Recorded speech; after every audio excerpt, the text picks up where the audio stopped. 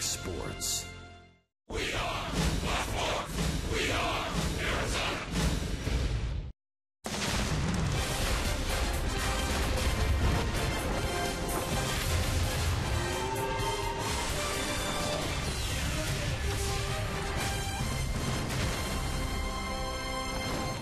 Well, it's almost autumn here in the desert, so let's open up the roof. We are letting nature indoors here at Chase Field. Second of 3 games against the San Diego Padres. D-backs with a chance tonight to even this series at a game apiece, as we are ready in just a moment or two to open up the roof at Chase Field. It's D-backs baseball on Fox Sports Arizona. And good evening from Chase Field. Welcome to the broadcast. Steve Berthiaume, Bob Brenly along the way. The second of a 3-game series, the Diamondbacks and the Padres. Your pitching matchup tonight, Yolis Chacin going for the Diamondbacks and Tyson Ross for the Padres. Bob, so far for Yolis Chacin, 2 starts as a Diamondback. Pretty good results. Yeah, looked real good. Also looked good in his minor league assignment with the Diamondbacks. You know, you get to the month of September and you think a lot about next season if you're not in a pennant race, and how are all these youngsters going to fit into the scheme of things next year. Well, Yolis Chacin, not exactly a youngster, but he's a guy that's pitching for his future with this organization, and so far, 2 really solid starts under his belt. 27 years old, coming off shoulder trouble all last year and earlier this year, and perhaps a part of the rotation next season. Tyson Ross, a key piece of the Padres rotation. Facing this guy can be like, well, a root canal. I should know. Yeah, this guy's been tough on the D-backs this season. Wicked slider. He throws it a lot. He throws it for strikes. He leads hitters out of the zone with it. He will walk some guys. Diamondbacks, once again, need to be patiently aggressive against this guy and hope he makes some mistakes with that breaking ball. That big wipeout slider that's been a problem in the past. There is Tyson Ross getting set to start this ball game for the Padres. Yolis Chacin for the Diamondbacks, and the roof is opening up as we speak. A time to shine for the youngsters. More on that than its first pitch. The D-backs and the Padres on Fox Sports Arizona.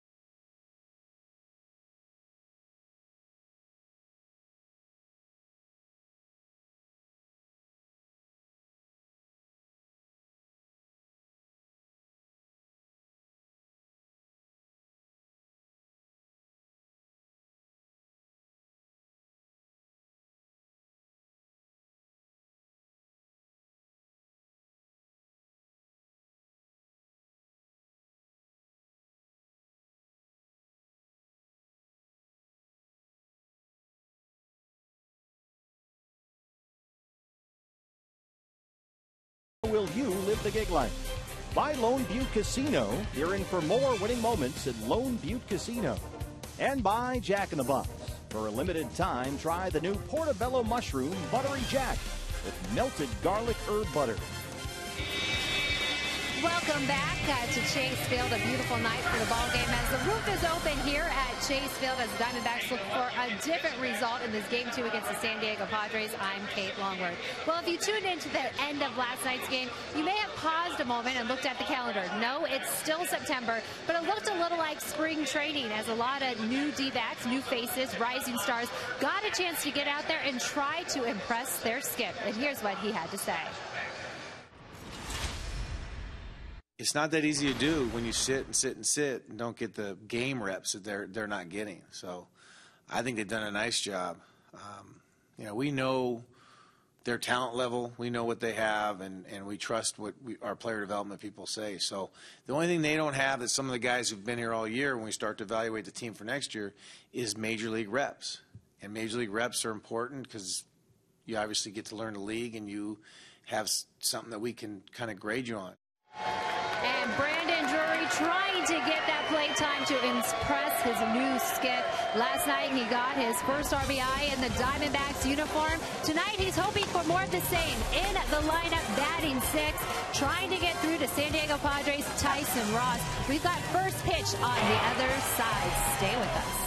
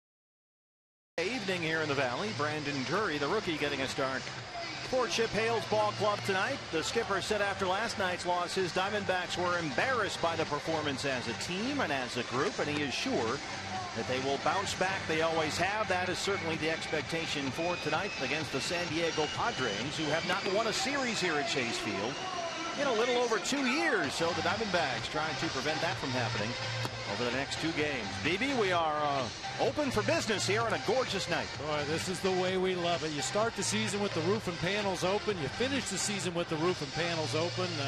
Obviously, it needs to be closed up in the summertime, but this is how we like this ballpark the best. We'll get a look at Yolis Chacin for the Diamondbacks, their Arizona Ford starting pitcher. He's looked good so far as he comes back from shoulder trouble following his release from the Rockies in spring training. Tonight, his 3rd start on the comeback trail as a Diamondback, and his manager is Chip Hale. And he's proven to, us now in the 2 starts we've seen him, what he'd proven to our minor league people that his stuff is back. His velocity may not be where it was before, but he was a solid pitcher for the Rockies. And so he's a guy to take a look at and continue to let get in some starts and see what we think about for next year. Jhoulys Chacín, he's made 2 starts with the D-backs and has pitched into the 7th inning in both of them, giving up just 2 earned runs each time. Yeah, one against the St. Louis Cardinals. He went 6 1/3, gave up 6 hits and 2 earned runs in that game. Left when the game was tied at 2.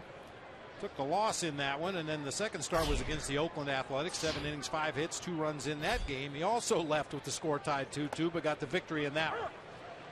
And he throws strike 1 to Will Myers. Alfonso Marquez, our plate umpire tonight. We are underway. Myers 270 and 7 homers. He got that 7th home run leading off last night's ball game against Jeremy Hellickson.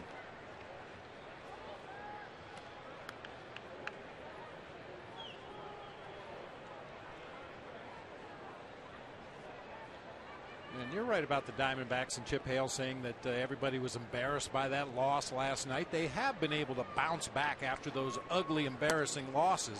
The idea moving forward is to minimize those ugly, embarrassing losses. Well, he and his staff are all about accountability, but sometimes there's no point in dwelling on anything. This foul by Drury at third. Gary Gagne has it right there. Gary working left field tonight. Take a look at the lineup for Pat Murphy, San Diego Padres.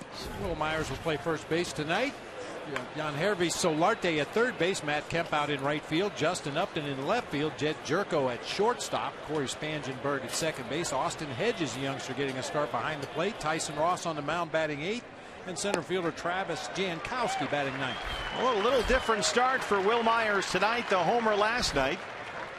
Chacín gets him to chase that one for the strikeout. Ooh, nasty slider right there. I talk all the time about leading a guy out of the strike zone. That was a great example right there. That looked like it was going to be on the outer third of the plate in the zone. Ended up low and away out of the zone. On away for Yangervis Solarte. In there at third base again tonight. Bounce to first. Goldie. Chacín covers and very quickly. 2 down.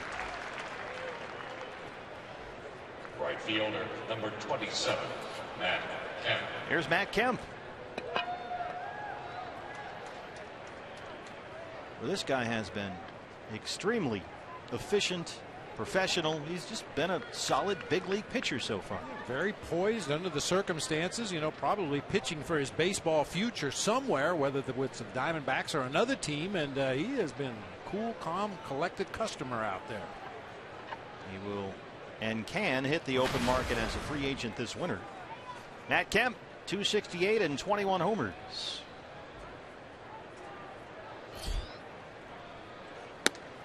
Kemp is third in the league in RBIs, right behind Goldie.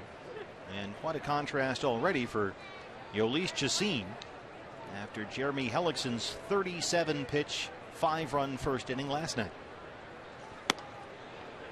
1-1.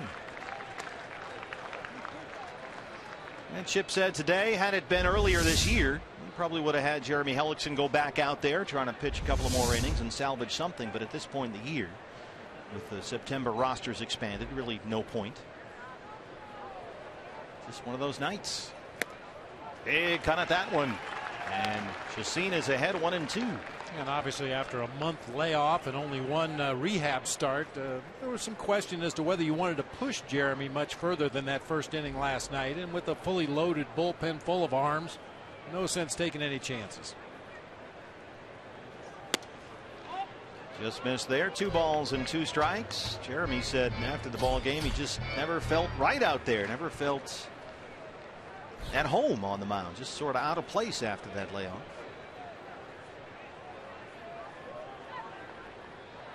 2-2 to Matt Kemp. Bounce that one away, and it's a full count, 3-2. Justin Upton on deck.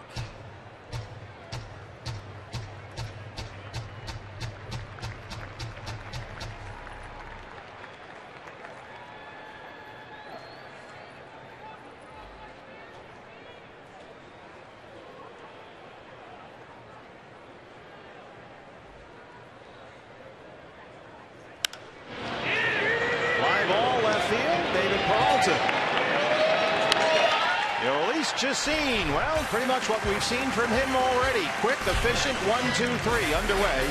We're all open up here at Chase.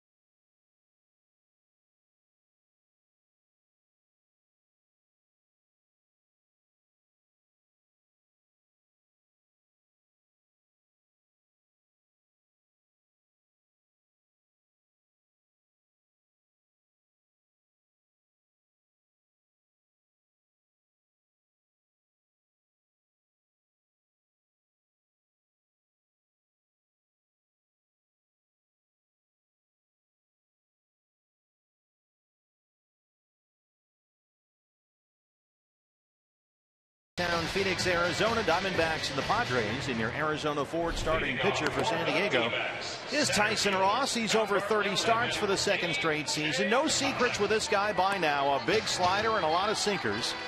Both pitches giving Ross the third best ground ball rate in all of Major League Baseball. Here's Chris Owens. Just be patient, I think, is the biggest thing. He's got 2 good pitches, and it's pretty impressive that he can get away with 2 pitches, at this level, and that just shows you how good that his fastball and sinker can be with his slider mix. So I think we just got to be patient, and we did a good job last time against him of making him throw a lot of pitches, and I think we get some guys on base and make him uncomfortable out there. Well, Tyson Ross has pitched very well against the D-backs this year. A.J. Pollock in the leadoff spot. Ross 10-10, a 3.24. He's 6th in the National League in strikeouts, but he leads the league in walks. In fact, no pitcher in baseball has walked more batters this year than Tyson Ross. And he's behind on A.J. 2-0. And for a big, tall guy, Tyson Ross has a very short stride toward home plate that allows him to use that height, stay on top of that sinker slider combination, gets lots of downward movement. You saw the numbers on A.J. Pollock, 7th in the league at 312. He's got 16 homers. Doubled and scored a run last night. He's hit safely in 4 straight.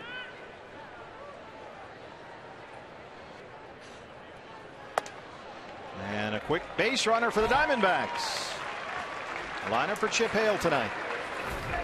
Seeing A.J. Pollock at the top. He'll be out in center field once again. Andrew Ciarte in right. Paul Goldschmidt down at first. David Peralta in left field. Wellington Castillo doing the catching. Brandon Drury getting a start down at third base tonight with Chris Owens at second. Nick Ahmed at short. And Luis Chacin on the mound for the D-backs. Here's Ender. 296 and 4 home runs. Something to file away for future use. A 2-0 slider that time from Tyson Ross to fall behind 3-0 and ultimately ended up walking A.J. Pollock. But that's the kind of confidence he has in that breaking pitch. He'll throw it in any count. Solarte in on the grass at third base. Chip Hale recently switched places in the order with A.J. and Ender and Ciarte. Chip said A.J. Pollock was hitting so many hard grounders to second base. The double plays were starting to pile up. So he moved A.J. up, put Ender in the 2-hole, and that really serves 2 purposes for the Diamondbacks. One, it creates a better right left in the 1 through 4 spots, forces the other team to match up late in ball games. It also gives Ender here more chances to kind of shoot that ball into right field with A.J. Pollock at first base. Yeah, we know how accomplished Ender is at slapping the ball to the opposite field past the third baseman that's usually drawn in to protect against a bunt, and now you also give him a hole on the right side.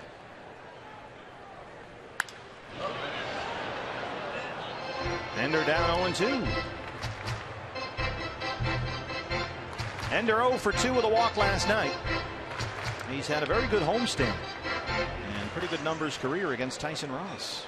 You know, I know as a catcher, I never liked having a number 2 hitter be a left-handed batter if the leadoff guy is fast and gets on a lot, because you don't get a good look at him as a catcher. You have to really rely on your bench. There goes Pollock. Here's the throw from Austin Hedges. Came off the bag. Dan Bellino, the second base umpire, delayed his call. You saw the motion indicating that AJ had come off the bag and then the tag was applied. Let's take a look. Jed Jerko down there. No, he's got his hand on there the whole time. The legs popped off, but it looked like the hand was on. There, yeah. It seemed to be a smooth transition. I don't know if there's enough to well, we need enough to overturn this one. Oh, man, that's going to be a tough one. It's funny. It seems like, Bob, we've seen so many of those swim moves with guys sliding into second base to avoid the tag, and Chip Hale will challenge the call. It seems like the umpires might be looking for that now, because it seemed from up here that Bellino may have anticipated that happened. Yeah, I think you're absolutely right. And I think one other byproduct of the replay review is going to be an emphasis on the fundamental of sliding into the base and staying on the base.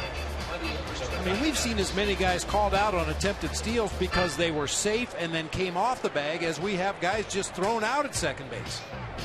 It's another replay review brought to you by Mix One. And as Bob very correctly pointed out, the most important point now is to have that clear and convincing evidence you need to get the call overturned. I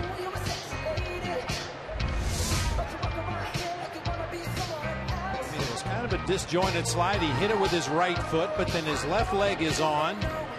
His left leg goes across the top of the bag, and his left hand is on the base as his legs came off. So it looked to me like he was in contact with the base with some body part or the other the entire time. Dan Bellino was perfectly positioned. He was in an excellent spot to make the call.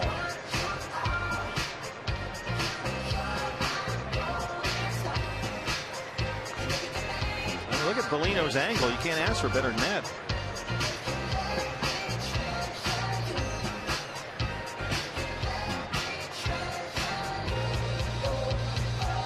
Missed him right there with the initial tag, and by the time he gets the glove back on AJ, his left hand is on the base.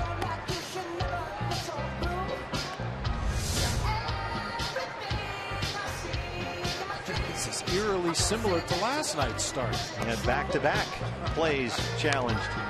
Both went in the Diamondbacks' favor. What you'd really like to see is right there, the right foot come down on the bag and use your left leg to kind of push yourself up out of the slide, so you plant that right foot firmly on the base and stay on the base. It does look from that angle like by the time Jerko got the glove back on AJ's chest, the hand was already on the bag.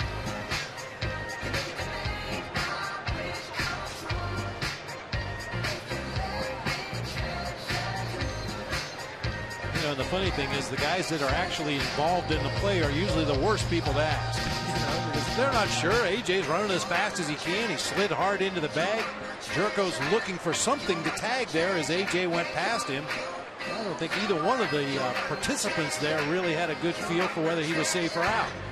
Jerko, a converted second baseman, they're giving him a look at shortstop here this month. Headsets are coming off, and he is in there. Diamondbacks win the challenge. It's a stolen base for A.J. Pollock, his 35th of the year. The call has been overturned, and the Diamondbacks retain their challenge. Nicely done by Alan Campbell, the Diamondbacks video coordinator. An updated look at our replay review standings brought to you by Mix One. I'll make another prediction, partner. What do you got? They're going to start to give awards for guys like Alan Campbell. They should. They'll keep track of the stats. How many times were they right? How many times were they wrong? And we'll have awards at the end of the season. I mean, that's pressure. You got to look at as many angles as you can, as quickly as you can, knowing that not only the entire dugout, but the entire ballpark is waiting for whatever you say. And as we've seen with Alan, a lot of times, especially recently, there has to be compelling evidence to overturn that call. And I think Alan has a real good handle on what's good enough for the umpire to change their call. A soft fly out to right for Matt Kemp. AJ bluffs and holds. One away. Here's Goldie. First baseman, number 44, Paul Goldschmidt. Goldie 5th in the league in hitting at .316. He's got 28 home runs and now 100 RBIs. Second in the National League. He's 10 RBIs behind the Rockies' Nolan Arenado. Boy, Arenado is just, he has been on an absolute tear. You look up and suddenly he's 10, 12 RBIs ahead of Goldie.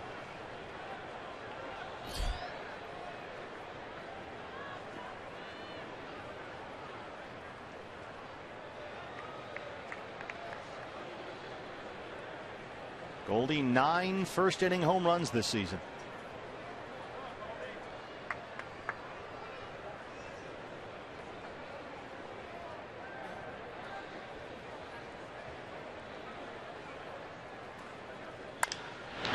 Over the mound. Spangenberg, tough play. They get Goldie, Pollock in at third. Left fielder, number 6. Nice play by Corey Spangenberg, going on the shortstop side of the bag out there in the middle of the field. Scoop and throw, and plenty of time to get Goldie over there at first base. That's one of those plays. If you hit the rewind button, if Ender Inciarte was somehow able to move A.J. Pollock to third base, the Padres probably bring their infield in. That ball maybe bounces through into center field for a base hit. Well, A.J. hit it to the right, or Ender hit it to the right side. He just got it up in the air. So Pollock at third, 2 down for David Peralta. David 9th in the league in hitting. He's at .306. He's got 15 home runs.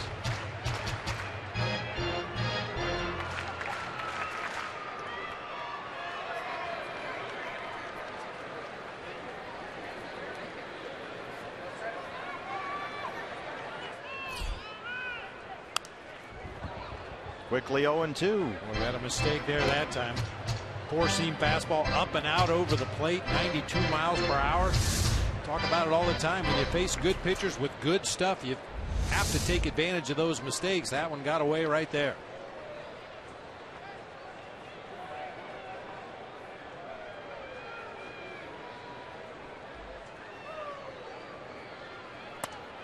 Called strike 3. Tyson Ross rings him up, gets his first strikeout, strands the leadoff walk. We are through 1, no score here at Chase Field. The D-backs and the Padres. And celebrate Hispanic Heritage Day presented by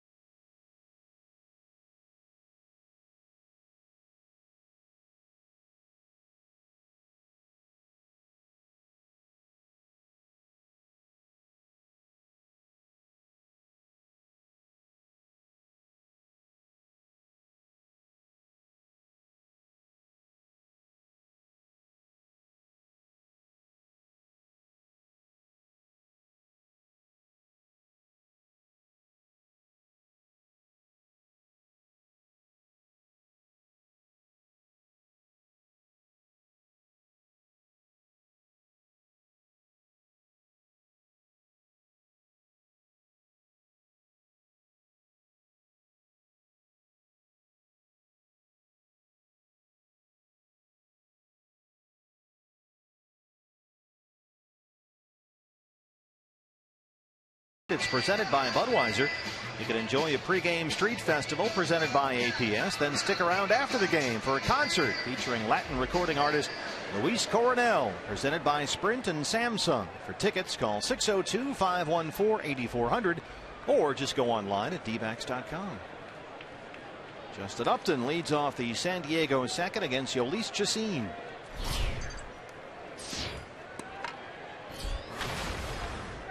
Upton 251 and 25 homers. 0 for 4 with a walk and a strikeout last night. Boy, and this is a matchup that's gone the way of the D-backs right-hander. Justin Upton only 1 for 16 with 10 punch-outs against Chacin.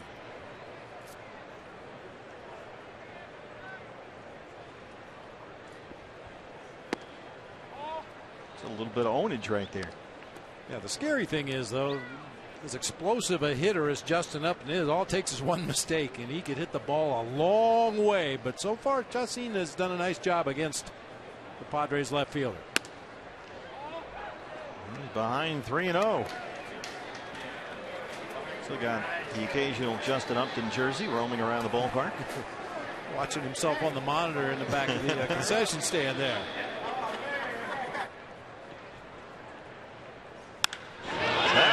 Blasted way out of here and gone.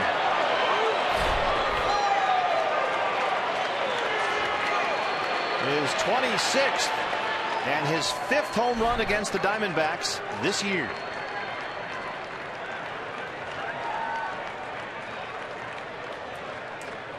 Justin Upton this season, 15 games versus the D-backs, 5 homers, 10 RBIs. I mean, he doesn't hit many cheapies. Absolute blast to the second deck out there near Friday's Front Row Sports Grill.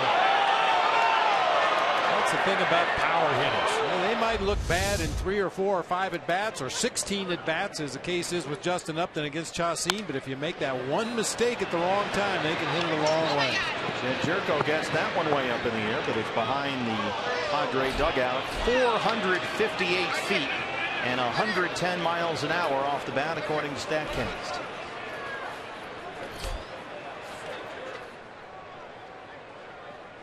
But as they always say, it's not the solo homers that beat you. Well, and we always used to say we had to score to win anyway. Might as well score 2. Big cut there by Jed Jerko, the shortstop. 243. He's got 14 home runs. His power production has picked up lately.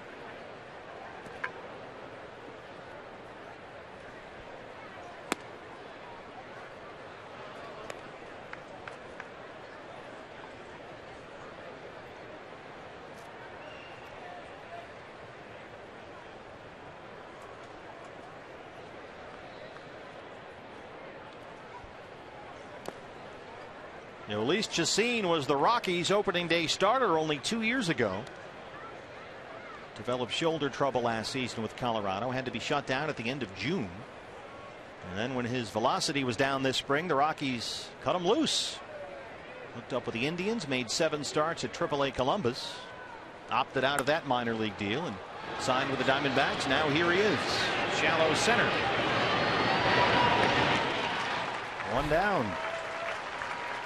He pitched very well at Reno, and tonight makes his 3rd big league start with Arizona. You may notice on the back of Chacin's glove, there's on the back of the fingers. Yeah, right there, you see that mark. I'm sure that would throw up a red flag in the opposing dugout, but all that is he laid his glove down somewhere wet. You know, like the pool? Well, maybe the pool. I don't know if he was out there before the game, but yeah, you lay it in the tunnel where there's some moisture on the AstroTurf on the tunnel going back up to the clubhouse, or you lay it on the steps where a guy's just dumped a cup of water, and you get those water marks on the leather. But you know, once again, if you're in the other dugout, you go, hey, wait a minute, that's a foreign substance. No, it's just wet. That's our story, and we're sticking to it. That's right. Corey Spangenberg. Spangenberg had a pair of hits last night, including a double. Drove in 3 runs. He's hitting .266 with 2 homers.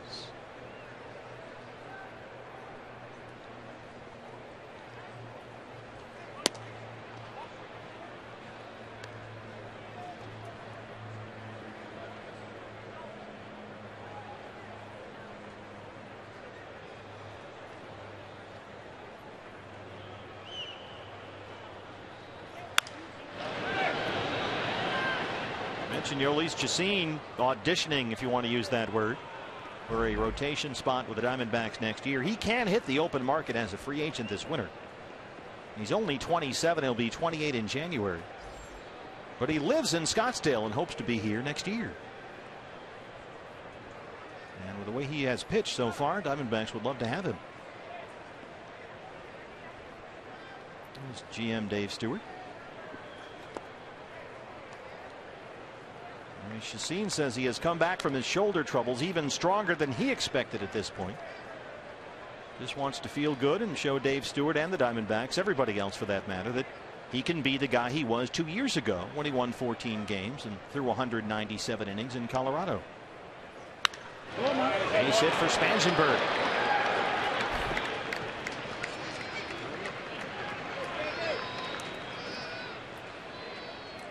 We'll see what transpires this offseason, but when you think about Chacin, he's a guy that is a little more of a sure thing. I mean, you talk about your young pitchers coming up through the minor league system, a lot of whom we've seen up here at the big leagues this year, and we've seen the inconsistency.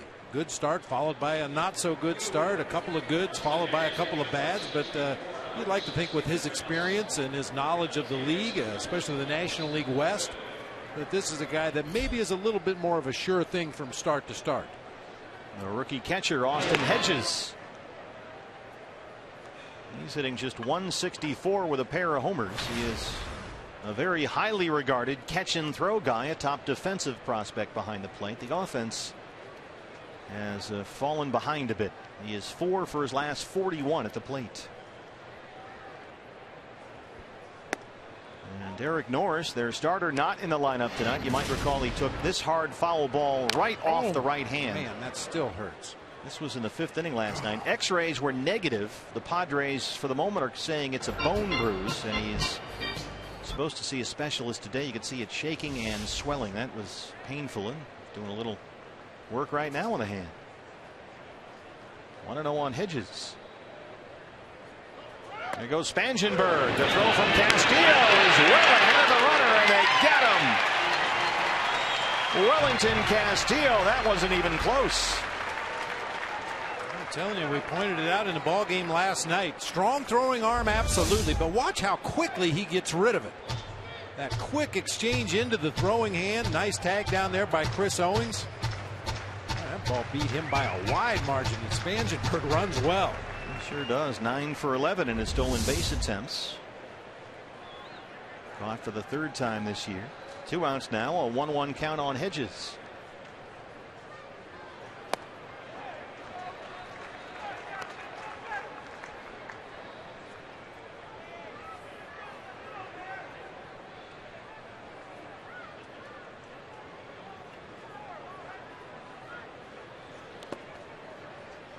Done that a few times tonight. Just spiked that to the righty in the left-hand batter's box.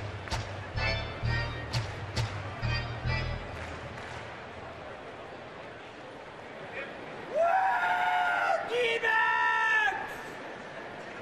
back. Nicely done. That's his 2nd strikeout. But Justin Upton hits one about 460 feet, and the Padres have a 1-0 lead.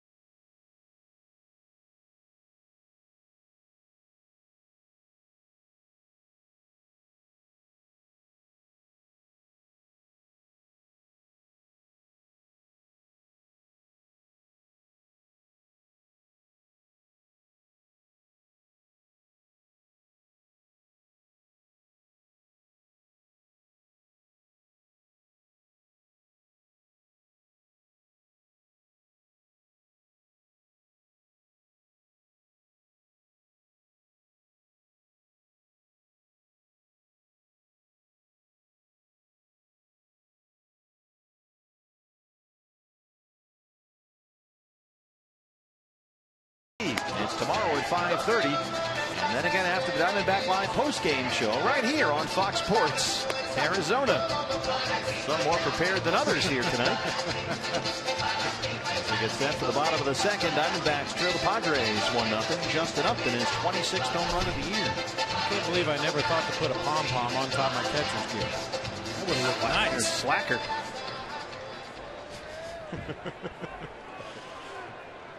Wellington Castillo leads it off against Tyson Ross. Welly at 247. He's got 19 homers. 17 of those home runs have come with the D-backs.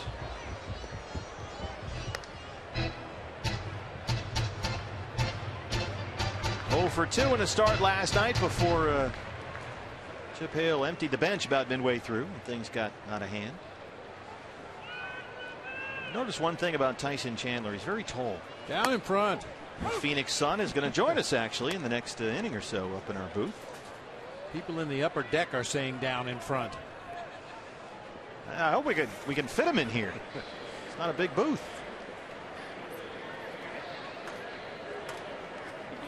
She's somewhat shorter. Just inside 1-2.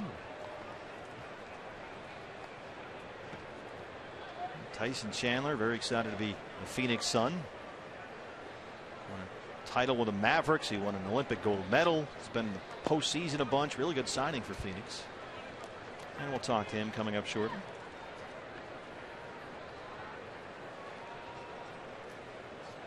Going to make Jeff Hornacek feel small during those timeouts. Have to get him a box to stand on like Kate had down on the sidelines earlier today. It's what you call improvising right there.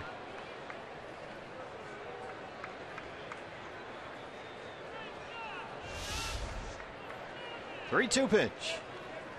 It drops into left center. A base hit for Castillo. First hit for the Diamondbacks. A leadoff single in the second.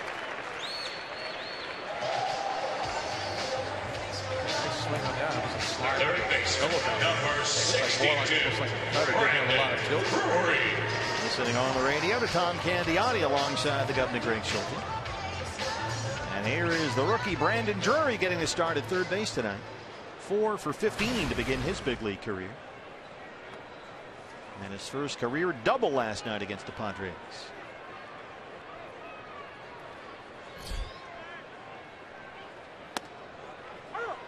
We have seen Brandon Drury barrel up the ball, and he can hit some rockets in the gaps straight up the middle.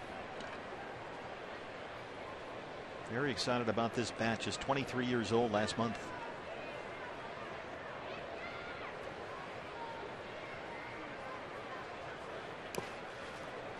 One of the new metrics that we keep track of, and a lot of people pay close attention to, that exit velocity. How fast does the ball come off the barrel of the bat? And in a very limited sample size, Brandon Drury is showing that he can generate some exit velocity. That line drive he hit off the wall and left last night about knocked the fence down. He is a big kid at 6'2", 190. He is sturdy to say the least. 2-1. 110 off the bat of Upton for the Padre homer.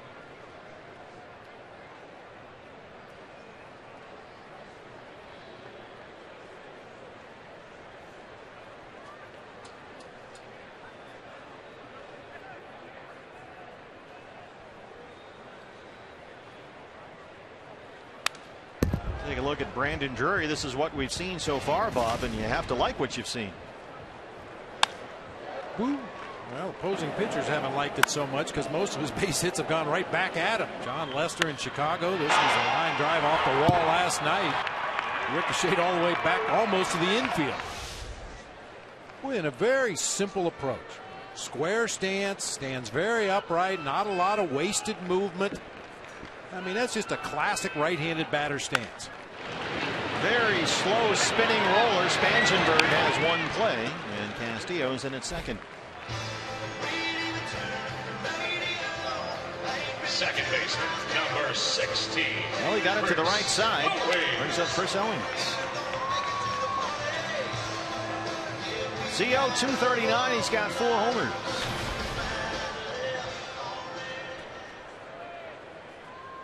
Diamondbacks had a runner in scoring position in the first and couldn't get the run home. Chance to tie up the ball game right here with Castillo at second and 1 out.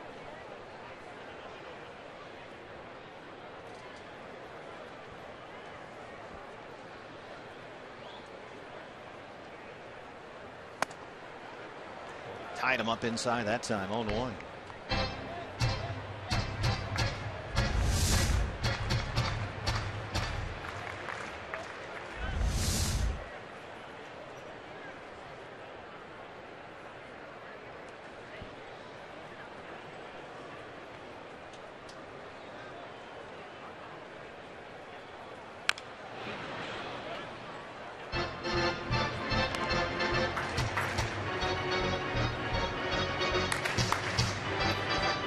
Ross has been a handful this year for the Diamondbacks.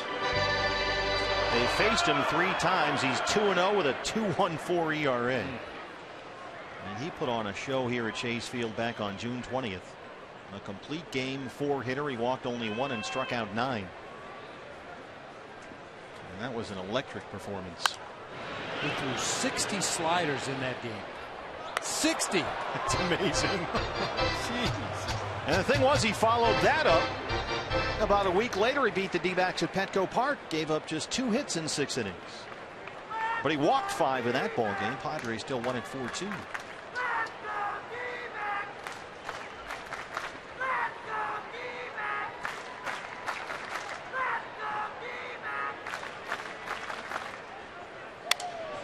the bat just shatters on Owens. Will Myers at first. 2 down.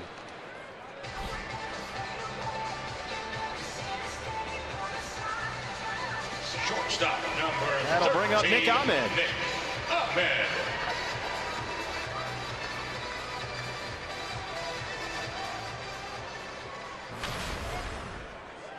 Ahmed, 225. He's got 9 home runs. Having a very good month of September at the plate.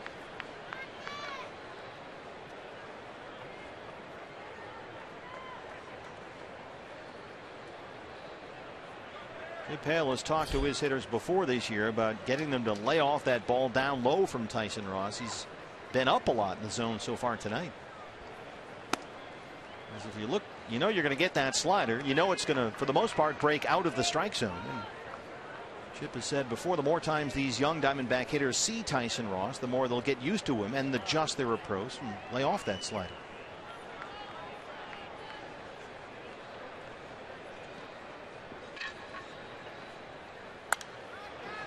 One and 1. I mean, he throws it a ton. He's throwing that slider more than ever. Well over 40% of the time this year.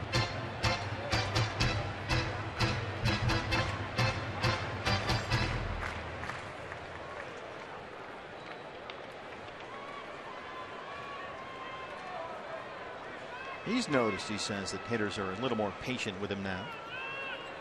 Sliders become such a dominant pitch for him that opposing teams are much more aware of it, especially after you've seen it a couple of times. Missed away there, and it's 2-1. And he's noticed that hitters are laying off that slider more often, so he's finding himself behind in counts a little more this year, like he is now.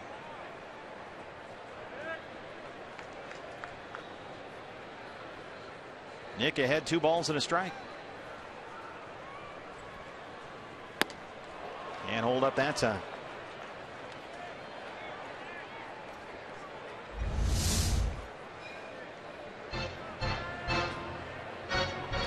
One thing to say, hey, lay off that pitch. It's another thing to actually do it. Well, you can have a great game plan going into the at bat against Tyson Ross, but once you get in that batter's box and see the movement on the pitches, when he elevates the 4-seam fastball, then goes right back downstairs with the 2-seamer and the slider. Yes, he went. Tom Hallion down at first.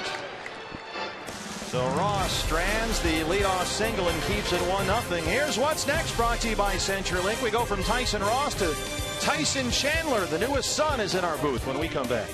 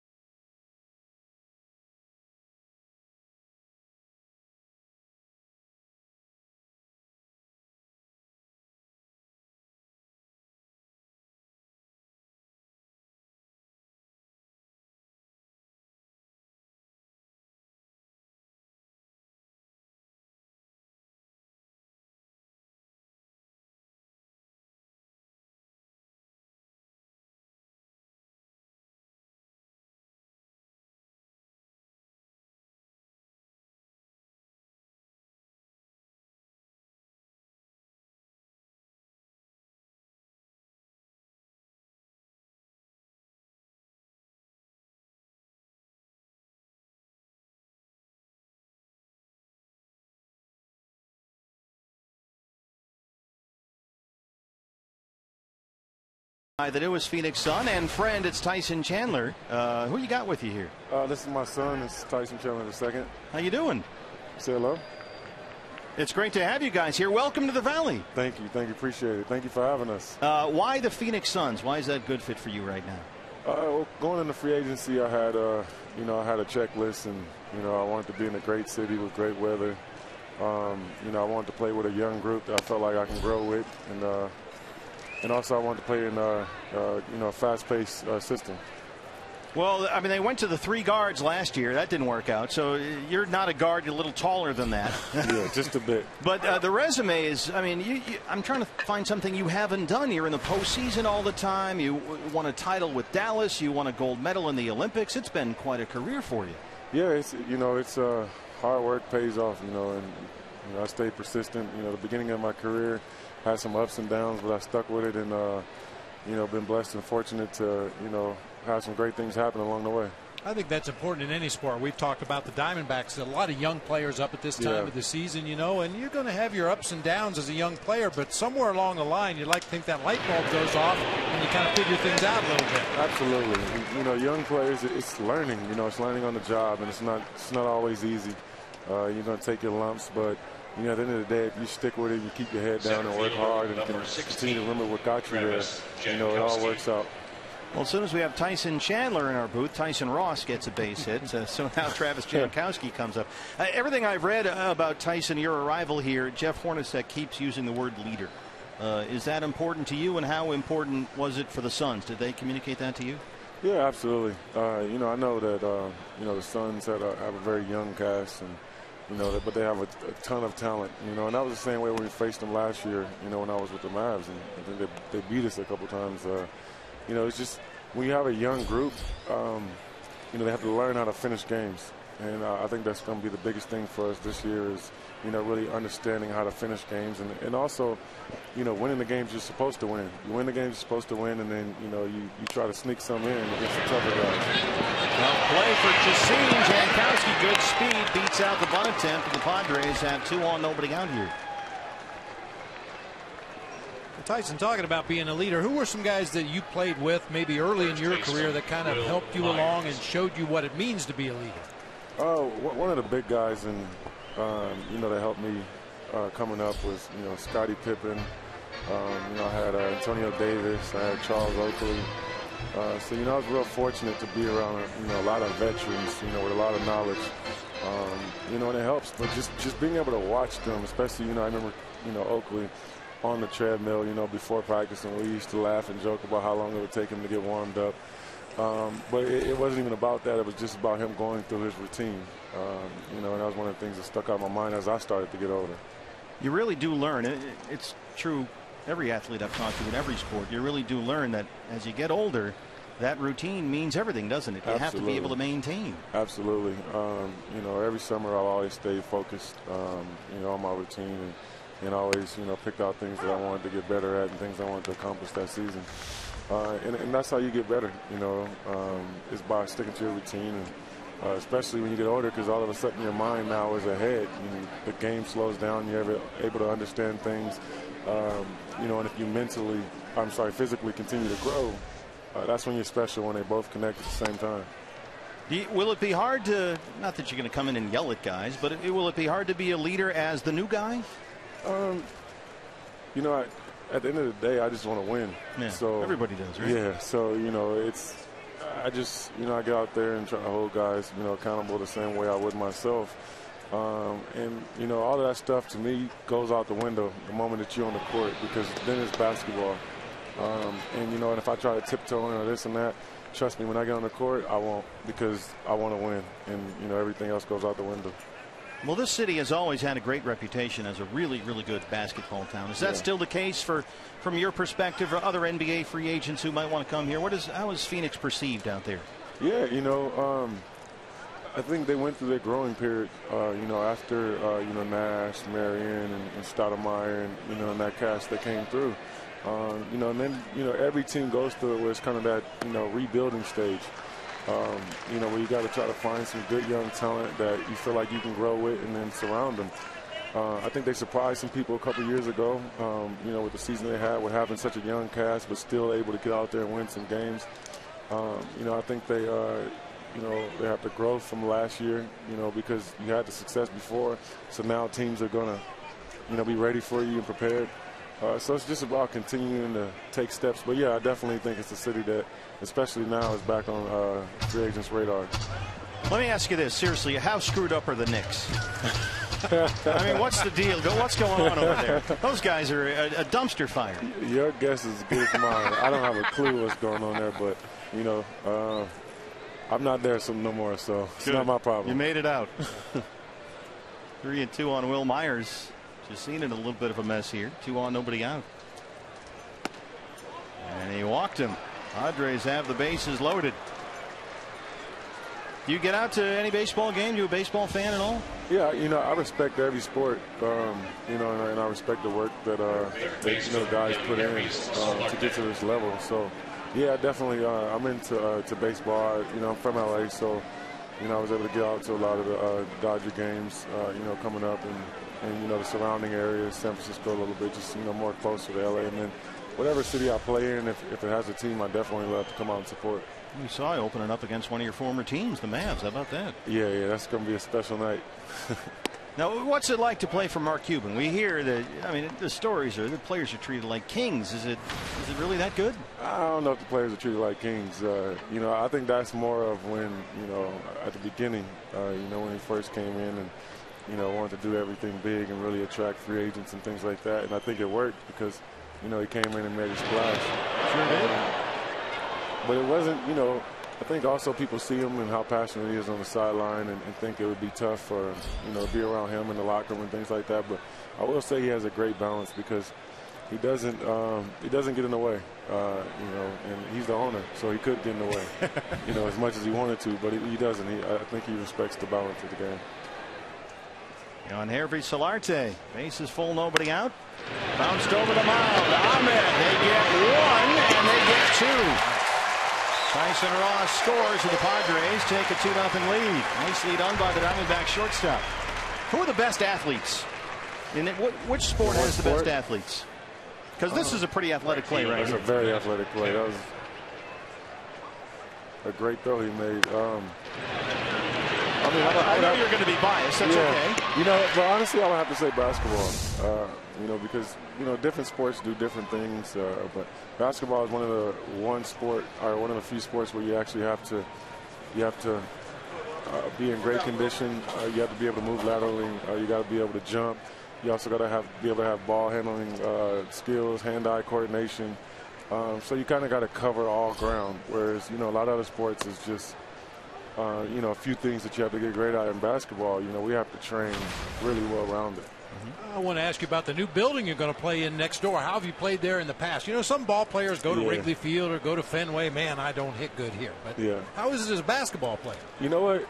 I think all the time, you know, with warm climate and warm weather places, basketball players tend to love it, you know, because your bones feel good, your joints feel good, and you just feel good about yourself coming to the arena. So, you know, you're able to kind of put up big performances there. So, you know, I hope that carries over this year. It's going to be warm here, Tyson. I'll tell you that. I got real acquainted with the heat real fast as soon as I stepped out there off the airplane. Well, speaking of athletic ability, let's take a look. Now, this is you here. First pitch duties. How did this go? Well, you know what? I had a whole plan here where I said I was going to. Oh, that came out a little high and then ended low real early. I had this whole plan that I was going to talk to the, you know, the catcher and shake my head a couple times and wait for the right call. Go through the whole sequence. Sure. I was talking to my son, and all of a sudden they said, "Okay, you're up next," and I think it kind of threw me off, and I rushed up there and rushed it, and you know, hopefully I'm out here again to throw another pitch, so I can try to get it over the mound. Tyson Chandler, hey, thanks for stopping by. It was great to visit, and we're thrilled to have you here. Welcome to the Sons in the Valley. I appreciate it. Thank you for having me. Thank you. Great to meet you. My pleasure.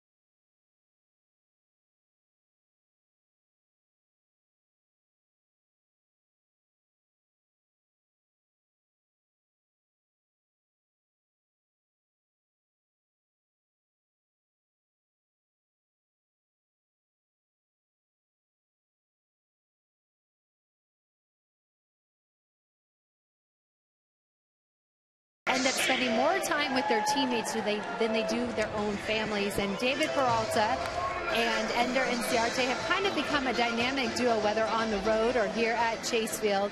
And so since we call Peralta the freight train, I did a little survey of the clubhouse to ask who Ender is. Some of the answers I got were Thomas the Train from the children's animated show. I also heard from him that he believes he's Speedy Gonzalez, but the winner was the Roadrunner. So if you hear a little beep beep, I think it's the hair, guys. They said that reminds them of the Roadrunner. Works for me. Well, you got to have a caboose on a freight train. I don't know. There's a lot of different ways to go. We call him the caboose. You know, at least you've seen.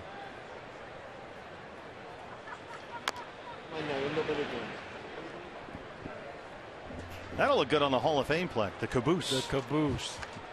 The last thing you see before you get beat. That works. That certainly describes Ender flying around the bases.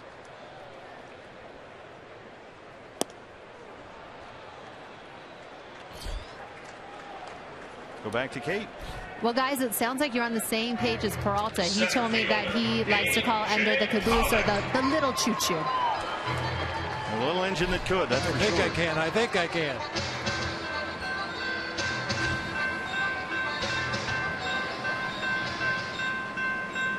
That's one sight I don't like to see.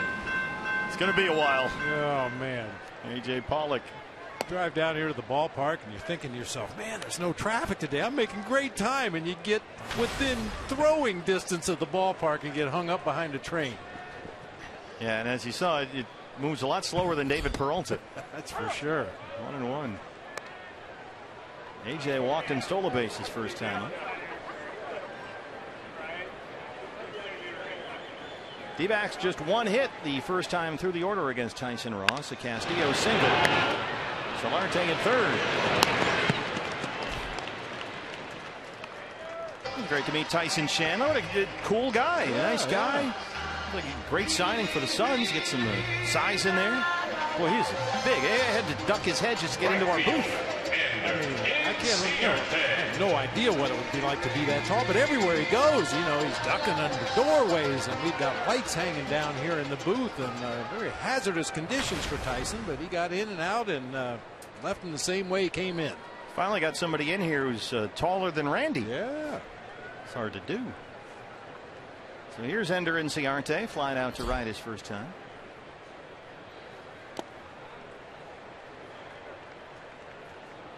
Ender's had a good homestand, hitting .360 over these last 7 games.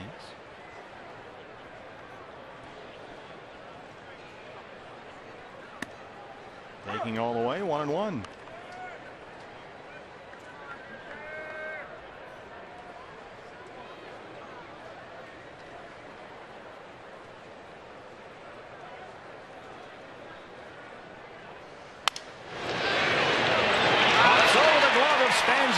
And into right Inciarte. Just daring Matt Kemp to try and throw him out. Ender's aboard with a 2-out single.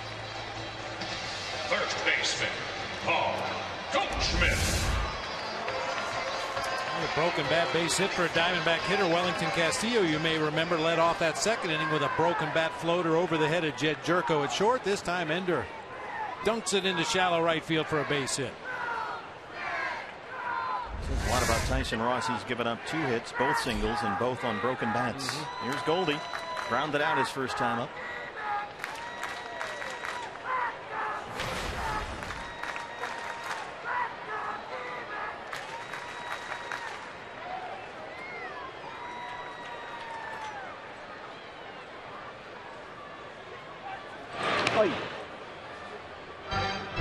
Spangenberg almost on the bag at second base. All kinds of room on that right-hand side for Goldie.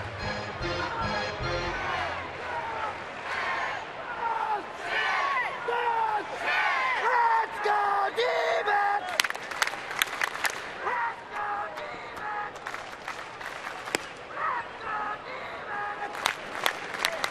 Let's go, D-backs!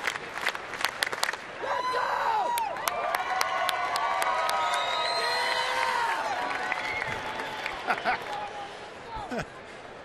Nice effort. I like it. Although I'd suggest decaf.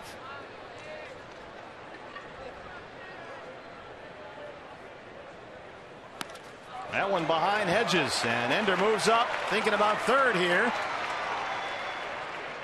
A wild pitch charged to Tyson Ross.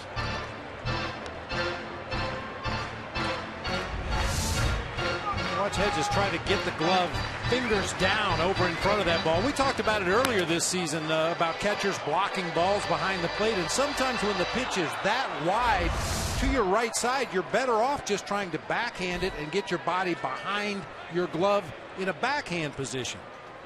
Kind of got caught in between that time, tried to flip the glove around and couldn't get in front.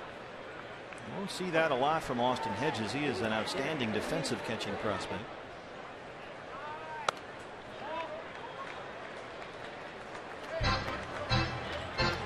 Fans, when the D-backs win, you win at Papa John's. The day after every Diamondbacks win, you get 50% off your regular menu price online order at Papa John's. Enter promo code DBACKS50 at papajohns.com.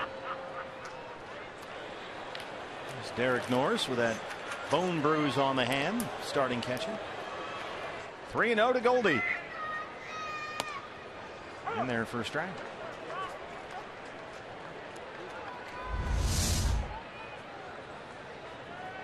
93-mile-an-hour power singer. Up. He's coming in on the hands like that. He started throwing a cutter as well, so he's got pitches that move in different directions. Miss with that one. Second walk of the ball game issued by Tyson Ross. Diamondbacks have 2 on and 2 out for David Peralta. Let's get that freight train cranked up here. Left fielder, David Peralta. Peralta struck out looking in his first at bat against Tyson Ross to end the first inning. Had a single and a walk last night. The base hit for David extended his hitting streak. He's now hit safely in 11 straight games.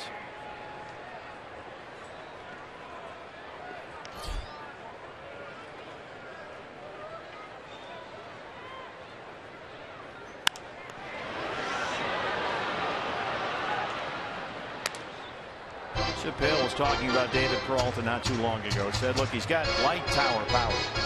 Talk about batting practice. He can hit him out of here with the best of them.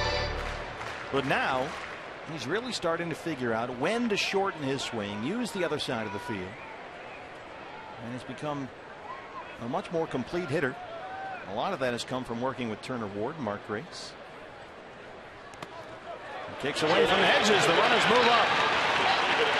There's one thing, Bob, and it's been great to watch Ender go around the bases here just in this half inning. Every time he takes the turn, he takes the full turn at close to full speed. He's always ready in case there's a little glimmer of an opening for an extra base. Or you might catch a catcher that decides I'm going to throw behind him down there at third base from the on-deck circle. And if you try to do that, Ender's liable to just keep on coming down that third baseline, try to score.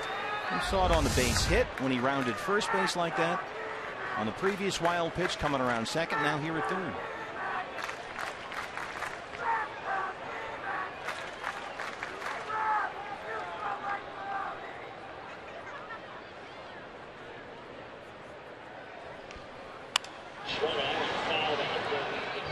One and two. Tyson Ross now with 14 wild pitches on the season. You might figure a guy that relies so heavily on that nasty slider, a lot of them are going to end up in the dirt. And Austin Hedges, even with his reputation of being a solid defensive catcher, he's having some issues trying to corral him back there. No pitcher in baseball has issued more walks this year than Tyson Ross. 2 so far tonight. Second and third, 2 outs, 1 and 2 on Peralta.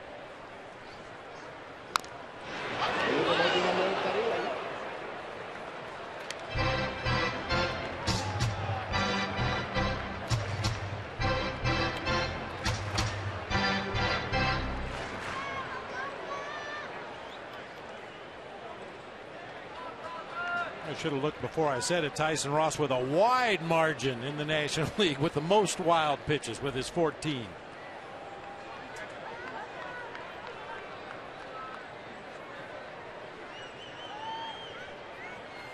One and two.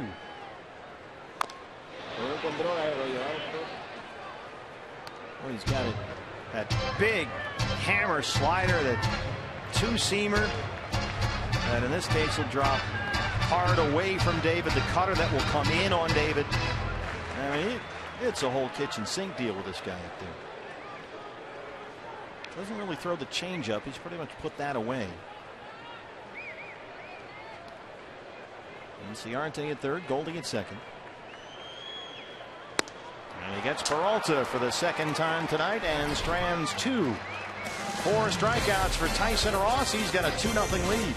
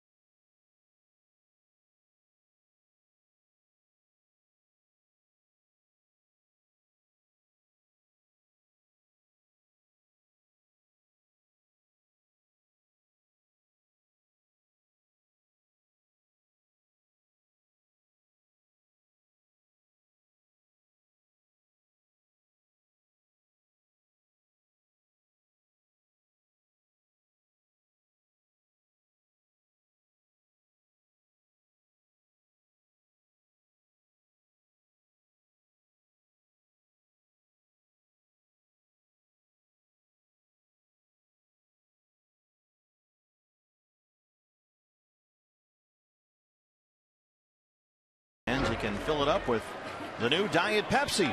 Same crisp and refreshing flavor you love. Now aspartame free. Pick up some today at your local retailer. Or some right here at the ballpark. 2015 Collector's Edition souvenir cups. This month selling the Gonzo 20 cup. Got one right here full of Diet Pepsi. It sells itself. We're moving a lot of cups.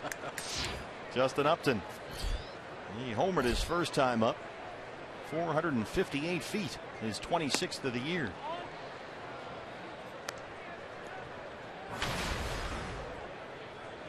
Five homers and 10 RBIs in 15 games against the Diamondbacks this season.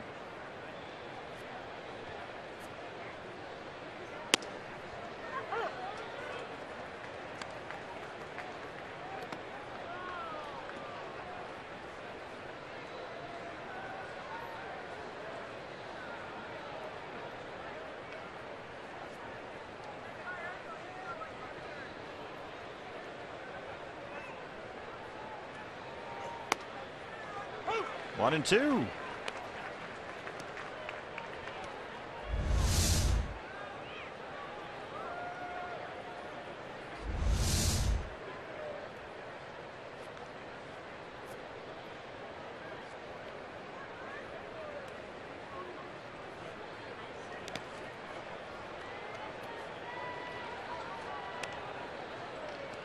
Gonna miss in your favor. Don't want to hang that breaking ball over the middle of the plate to Justin Upton, a guy that's already hit a home run about a half a mile to left field. So try to lead him off that corner, maybe get him to chase. Nice job by Wellington to keep it in front. 2-2 pitch. This was Justin Upton to lead off the second against Yolis Chacin. Oh, look away. Man. Justin Upton has that short abbreviated finish at times too. We talked about it with Jake Lamb when he's swinging the bat well. Chase Utley, Evan Gaddis. There's some other guys in the game, and Justin Upton on occasion will really cut that follow through off short. Sky high pop up. Nick Ahmed underneath. Carried on him a little bit. Before Jed Jerko makes his way to the plate, let's take a look at our Valley Honda keys to the ball game tonight. Real easy. Anybody that's been to a casino knows 777 means jackpot. Well, Yolis Chacin in his first 2 starts has pitched into the 7th inning, and for a pitching staff that is desperately in need of some innings out of a starter, 7 more innings tonight wouldn't hurt anything. Jed Jerko. So call Northside 777. There you go. We got you 3 sevens. Jackpot. Good work by the folks in the truck. Jerko flying out to center his first time up. This guy was slumping so badly, a very slow start to the year. Padres had to send him to the minor leagues in June just to clear his head. After all the work he put in trying to fix his swing, down there about 3 weeks, and he was brought back up to the big leagues on July 1st. And since he's been up, he's been a different guy. He's clearly better. Since July 1st, Jerko hitting about 260. He's got 12 homers. Reaches down and rolls that one the other way to Goldie. 2 down. It's 4 in a row set down by Chacin. Second baseman Corey Spangenberg.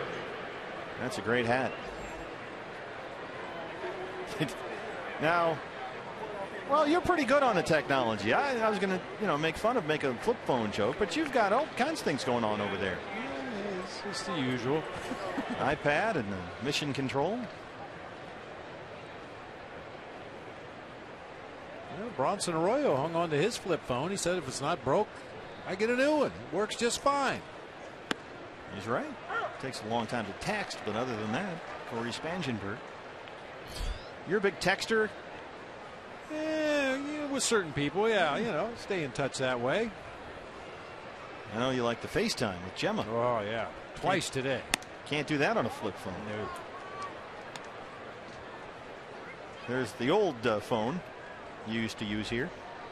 Just ring down to the dugout. You just pick it up and it rings. You don't have to dial a number. You don't have to talk to whoever the operator used to be on those commercials, And all the wires, remember plugging them in? Yeah, they'd always try to remember the one on the Andy Griffith show. Yeah, what was her name? Lily Tomlin used to do a one ringy dingy. One ringy dingy.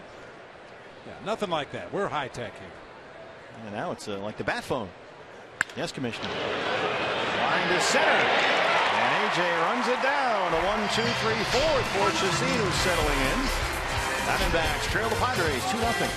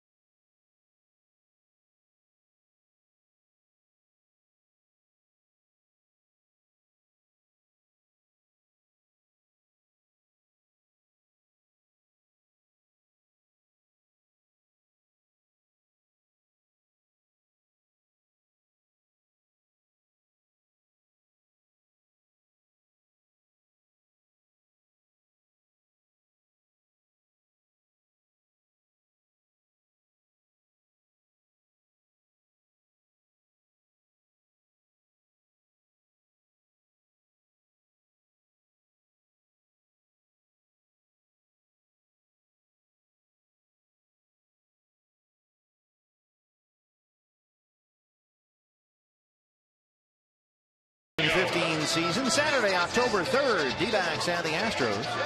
First 10,000 fans with us will receive this Los D-backs soccer jersey. It's courtesy of Pepsi. Just call 602-514-8400. Get your tickets or visit dbacks.com. Those could be critical games for the Houston Astros. They are right now in an absolute dogfight with the Texas Rangers, who have moved within a half game of their division lead. There are those D-backs soccer jerseys being modeled. But right now the Astros, who lost at Texas last night, tied up 5-5 in the 7th with the Rangers. And they're coming in here to finish up their year. And that AL West, Jeff Bannister's done a tremendous job to bring the Rangers back from the dead to get within a half game of the division lead. So those could be critical games here to win the season. Good. That's what you hope for. I mean, obviously you hope the games mean something to you in that final week of the season, but lacking that, you want to ruin somebody else's party. Solarte in third, long throw. Nice play on Harry Solarte. He's had a really nice year for the Padres. Third baseman, Brandon. Not the smoothest third baseman in the game, but he's got a big arm and he likes to show it. Really winds up and gets on top of this one. Plenty of time to get beef over there at first base, ranging way into foul territory. Boom. The hair, now that's another story. He was hearing it from the Diamondback dugout as Brandon Drury steps in. That was last night. David Peralta was kind of giving him the business. David's got a whole thing going on top. Solarte has his in back. 1-1 on Drury, who grounded out his first time up. I got a question on the Twitter, BB, for you from Kevin Bliss, who asked, after watching the last inning end, why does an outfielder who catches the third out on a fly ball then toss it to another outfielder as they come back in? It's just a goofy thing that some teams do. You know, whoever catches the ball, one or both of the other outfielders will kind of break toward the dugout, and like a quarterback hitting a wide receiver, they tend to pass it to him, and then they pass it to the other guy, and then eventually as they get back to the dugout, they usually end up giving it to a fan right behind the dugout. Baseball fans pick up on everything. Oh yeah, it's amazing. Just something to make it a little more interesting. You know, you don't want to just catch it and run off the field. There's no drama in that. That's the call from Alfonso Marquez, and Brandon Drury goes down looking. Good strikeout for Tyson Ross. That is what we're talking about. You catch the ball, and that's the end of the inning. And you think, okay, why doesn't he just keep the ball and run into the dugout? But no. Going to throw it around. Yeah. And then David may throw it to Ender, and Ender throw it back to AJ on their way back into the dugout. And like I said, eventually it usually ends up in the stands in the hands of a young kid. That's where it belongs at the end of the inning. Chris Owings looks at strike one. CO popped up his first time.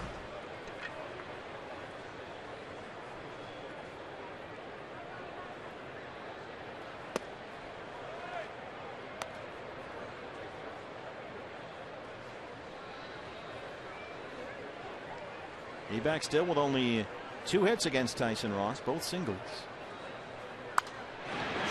Castillo in the second and Inciarte in the third. Hey fans, now's the time. Speaking of the Twitter, the hashtag of the whole thing, AZ-Strong-Fan. For your fan photo, you might see yourself in an upcoming Diamondbacks broadcast brought to you by T-Mobile.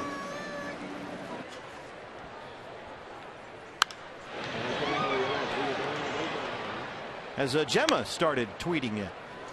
She's doing FaceTime. I mean, she's pretty far along here. I've gotten a couple of text messages when she's gotten a hold of my daughter Lacey's phone. LZZZMMMMX. I guess that's better than calling China. No, but that's the amazing thing about, you know, the new generation, and every generation is a little more advanced than the one before it. You know, I used to be terrified of computers. Well, what if I break it? I don't want to hit the wrong button here or put the cursor in the wrong place. And these kids today, they pick up an iPhone or an iPad and start flipping through there and changing pages. It's amazing. They have no fear whatsoever of technology. We'll be showing you how to work your iPhone 16 in a few years. Of course, just wait till the robots take over. Then we'll see. Said the king of the robot umps. Called strike 3. Back-to-back strikeouts, both looking for Tyson Ross. A word with Alfonso Marquez. Ross has 6 punch-outs and a 2-0 lead. Fans everywhere celebrating your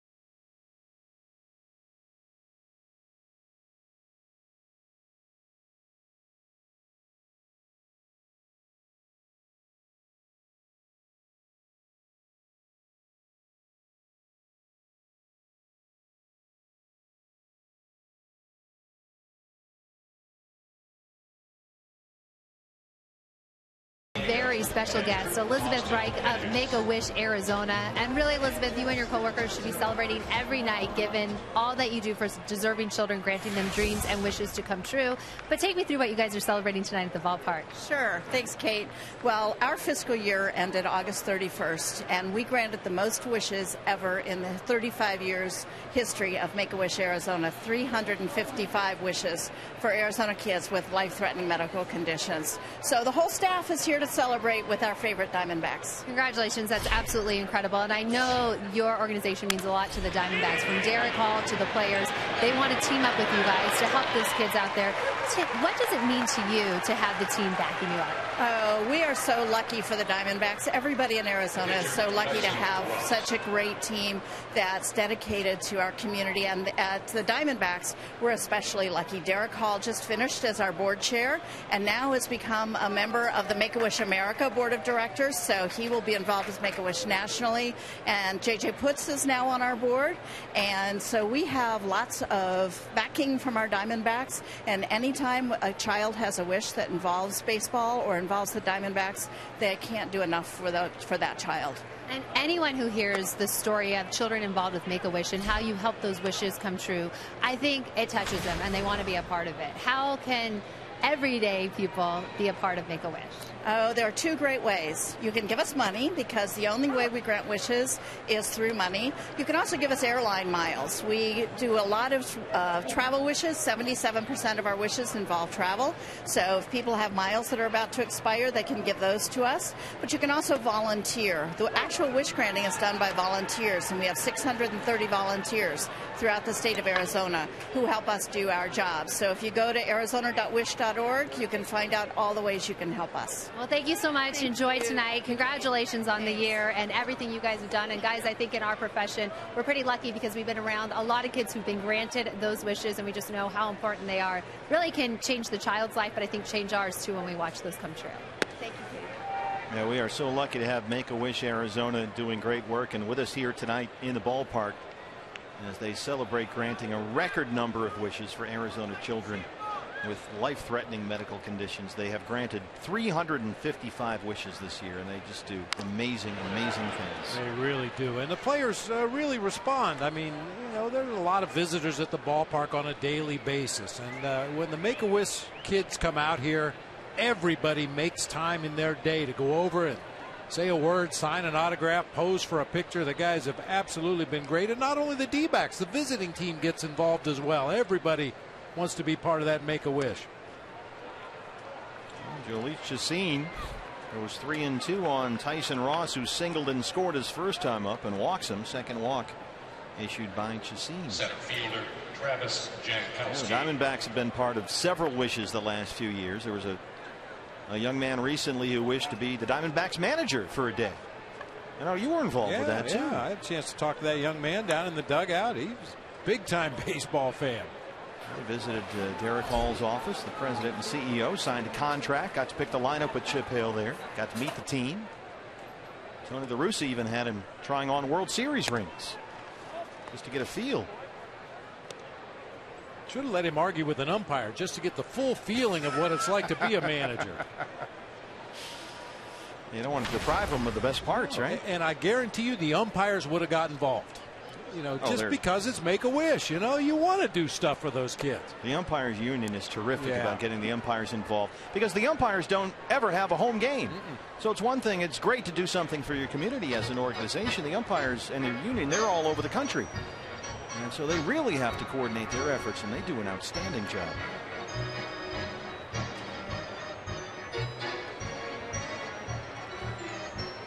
Well, Chacin walks the pitcher Tyson Ross. Now he's behind on Jankowski 2-0. It's been a little bit of an uneven start tonight for Jhoulys Chacin.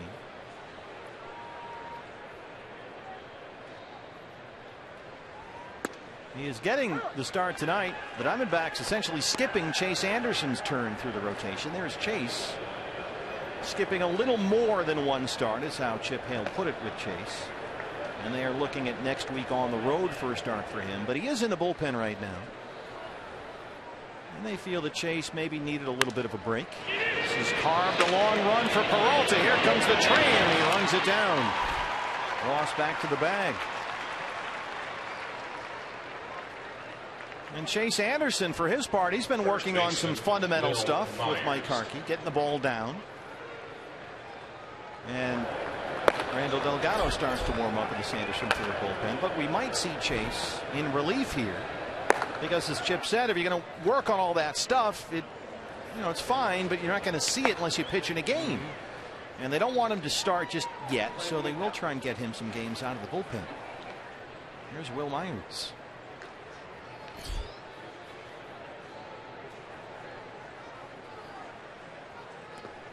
Jankowski flied out to left field, that little floater in front of David Peralta. I thought it was interesting. If you listen to the audio, listen.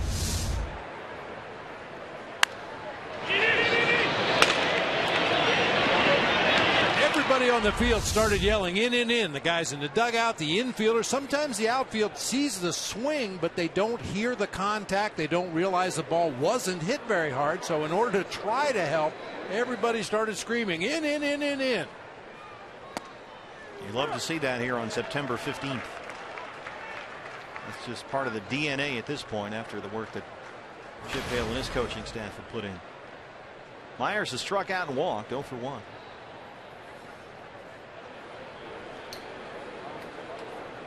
Myers had a homer and a double last night, 4 RBIs.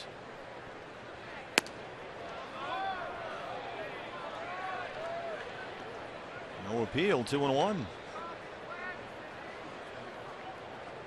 Will Myers, a breakthrough season 2 years ago in Tampa Bay. He was the American League Rookie of the Year.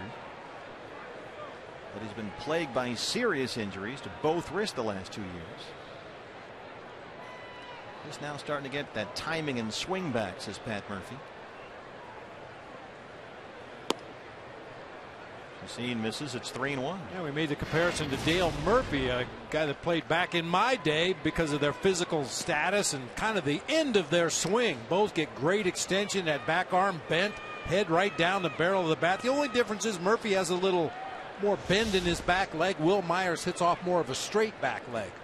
But very similar in their approach and their build. Myers 6'3", 205. Kind of a big lanky guy, but pretty solid. And has tremendous power, just like Dale Murphy.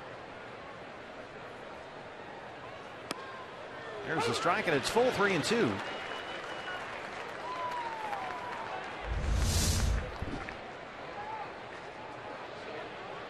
Power sinker right on that inside corner at the knees. Myers tried to sway the home plate umpire by starting down the first baseline, but right there on the corner.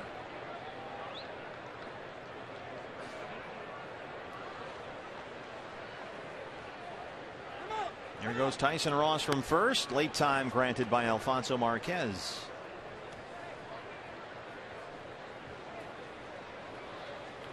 It's been 10 games since Will Myers came back from wrist surgery earlier this month. And since he's been back, he's hitting about .240 with 2 homers.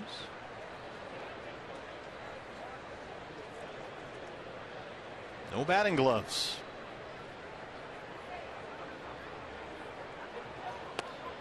Called strike 3. Hold on there, Will. That's the end of the inning. Elise Chacin works around the 1-out walk. He gets his 3rd strikeout. Marquez rings him up. Bottom 5 on the way. Still 2-0 San Diego.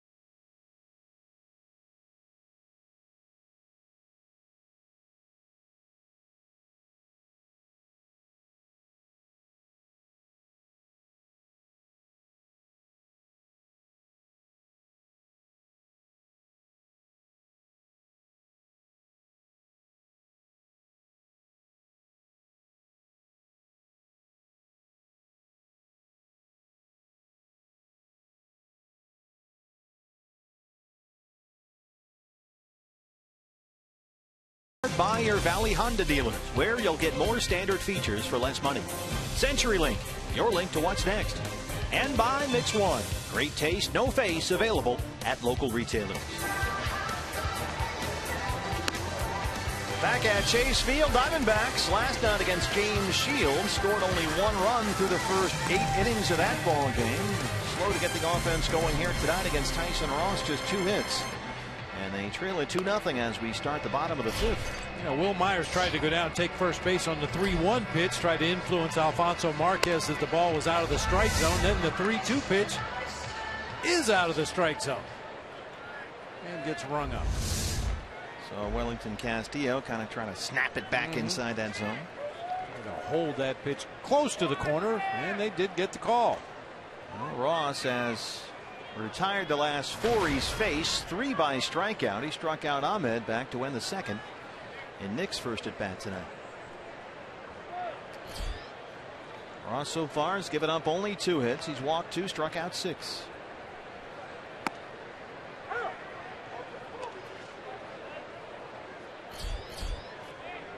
Pitcher's spot is due up next. Phil Gosselin in the on-deck circle, and rookie Zach Godley warming up in the Sanderson Ford bullpen. Chip Hale told us they would likely use Zach Godley from time to time in a relief role to finish out the season. Trying to get some offense going against Tyson Ross. They need every hitter they can get at this point, so Chacin might be done after 5 innings. 1-2 on Ahmed. Nick's had a really good month of September. He's hitting just about .380 this month, with 8 extra base hits, including 2 home runs. He waves at that one. 7 strikeouts for Tyson Ross. The numbers on Jhoulys Chacin: 2 earned on 4 hits and 5. He walked 2 and struck out 3. Gave up to Justin Upton 468-foot homer, 458 on the homer to lead off the second. And Ross led off the third with a single and scored at the second Padre run, and he is, Bob, not getting his share of run support. No, not at all. I mean, this is a ball game. He hasn't been on top of his stuff tonight, but certainly he's pitched effectively enough to give his team a chance to win. But trailing by 2 runs, you got to get some offense going somehow. So Chacin will be taken down for the pinch hitter here.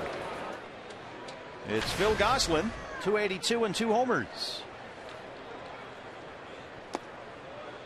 Phil was 1 for 4 with an RBI last night. Got the start at second base, and they're hitting for Chacin.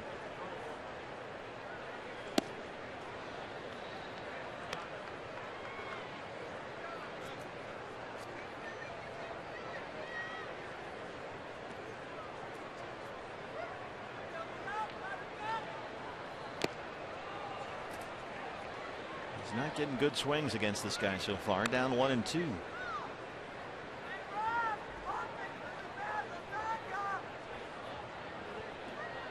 Tyson Ross allowed a single and a walk in the third, and he has settled in ever since. He's retired the last 5 he's faced, 4 by strikeout. 2-2. Hey fans, anytime the D-backs score 5 runs or more, Taco Bell's giving away 3 free tacos with the purchase of a large drink between 4 and 6 the following day at participating locations. Good take by Gosselin. It's a full count, 3 balls and 2 strikes. A.J. Pollock on deck.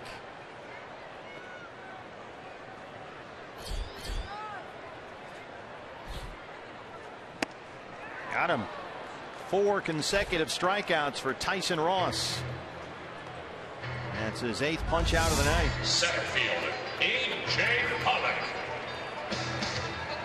Tyson Ross has the kind of stuff that he's probably going to throw a no-hitter someday. I mean, when he's really feeling that slider and putting it on both sides of the plate, leading hitters out of the zone, throwing it for a strike when he wants to, mixing in the sinker, mixing in the four-seamer. If he's got it all going on a given night like he has done here in the last couple of innings, it could be tough to get the bat on him. 6 in a row retired, 5 by strikeout, all since that 2-out walk to Goldie in the third. Now he's ahead of AJ, 0-1. 0-2. Andrew Cashner pitching tomorrow's ball game for the Padres. Another guy with no-hitters type of stuff when he's on top of his game. He's up against Robbie Ray in the series finale tomorrow night.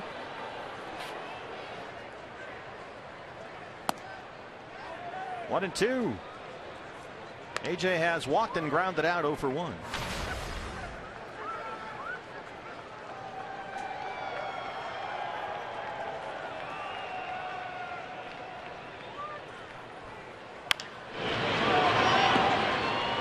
Problem always seems to be against this guy is picking up that slider, and Chip Hale talked about this. When Tyson Ross's slider is on, it's hard to recognize.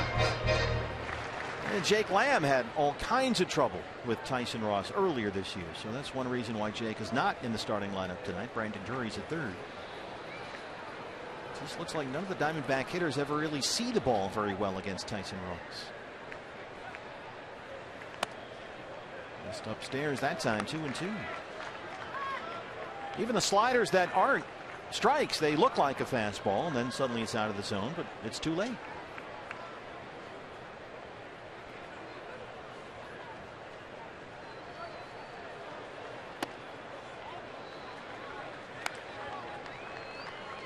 Full count, 3 and 2. Well, they went 3 and 2 on Goslin, got the strikeout. Now 3 and 2 on Pollock with Enciarte on deck.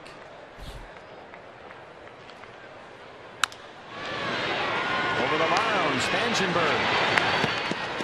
Tyson Ross has settled in the rocking chair. He's retired 7 straight. He's got a 2-0 lead.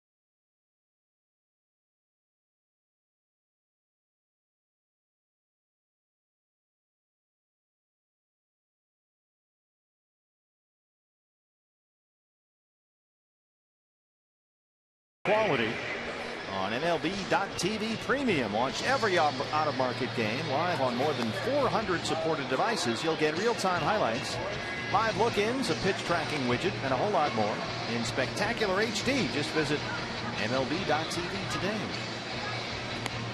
6th inning at Chase Field. D-backs trail the Padres 2-0. Churro dogs for everybody. Yeah, one would feed that whole group. You're right, a whole section. New pitcher for the Diamondbacks on in relief of Yolis Chacin. It's rookie right-hander Zach Godley, who's been terrific in a starting role this year and has more than doubled his innings thrown versus last year when he was a reliever in the Cubs minor league system. So they have pretty much hit the wall with Zach in terms of his workload this year, but a couple of bullpen appearances here and there to finish out the year. That's the plan anyway.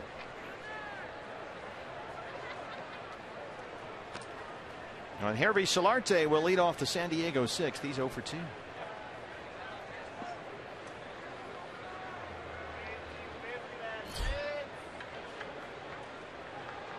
Zach Godley, I think it's fair to say, has been something of a revelation this year. Just an absolute bulldog out there.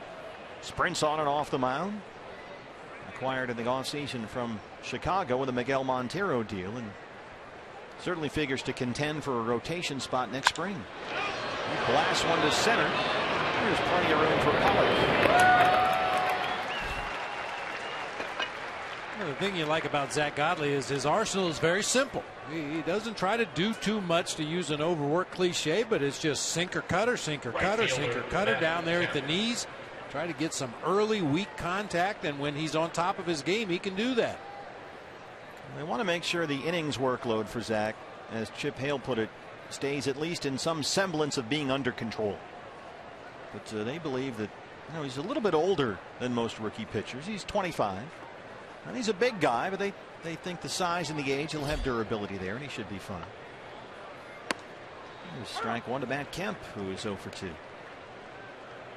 He did rack up a lot of innings as a starting pitcher at the University of Tennessee, but we talked about that before. When you're the Friday starter for a college team, it's not quite the same as taking that ball every 5th day. That's the big thing, isn't it? For folks who don't follow college baseball, what does it mean to be the Friday night starter? That's the ace. That's usually the best pitcher on the staff. The guy, because normally you play Friday, Saturday, Sunday, or a Friday doubleheader Saturday, and then a weekday game dropped in there somewhere Tuesday or Wednesday. So the Friday night starter is usually a conference game, and you want to start your best pitcher. So the Friday night starter is definitely the ace of a college staff. Pat Murphy had a few at Arizona State for a long time. And occasionally, you know, a college coach will have his Friday starter come back and maybe throw a couple innings of relief on a Tuesday or a Wednesday in preparation for their next start on Friday. But for the most part, that's their job. Pitch every Friday night. You're the headliner when you're the Friday night starter, that's for sure. Justin Upton made some headlines in the second. Launched a homer into the upper deck and left, his 26th of the year. Accounting for one of the 2 Padre runs. Good cutter there. Talking about Tyson Ross disguising his slider. It's very tough for a hitter to identify it. I think Zach Godley has a little bit of the same thing going with his sinker cutter combination. Very tough for a hitter to discern which direction that ball is going to go.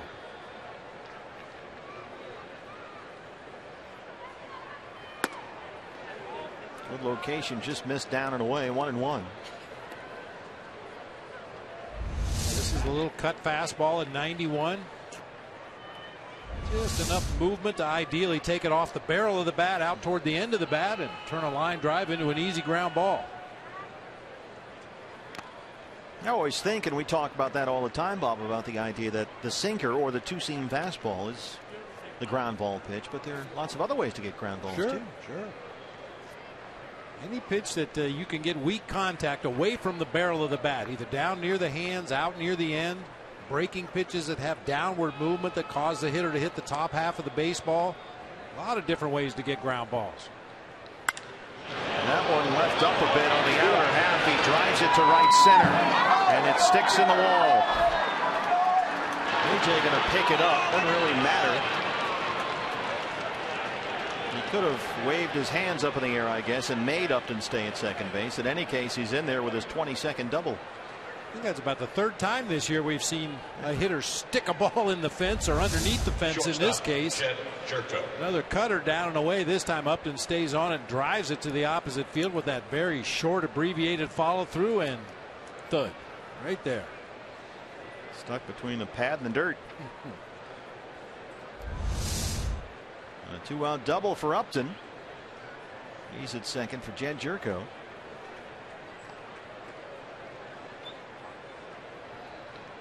It's a great thing about those pool seats out there. We talk about how it's great to be out at a ball game here at Chase Field in the RamTrucks.com pool area, but when you're sitting in that front row there along that countertop area on the bar stools, you're almost at the same level as the outfielder out there, so you really do get a sense of what it's like when the ball's coming right at you to be playing outfield in a big league game.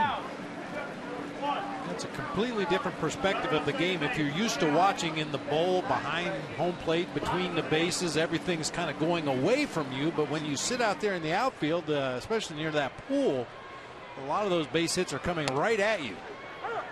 Oftentimes if you're at another ballpark and you're out in the bleachers, you might be 20-25 feet up high, which is great, that's fine, but out there in the pool you're almost at field level. That looked like a courtroom sketch of Tom Brady. Get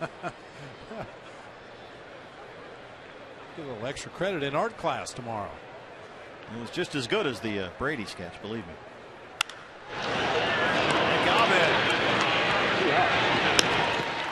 Chad Godley strands the 2-out double. That looks just like Tommy Brady.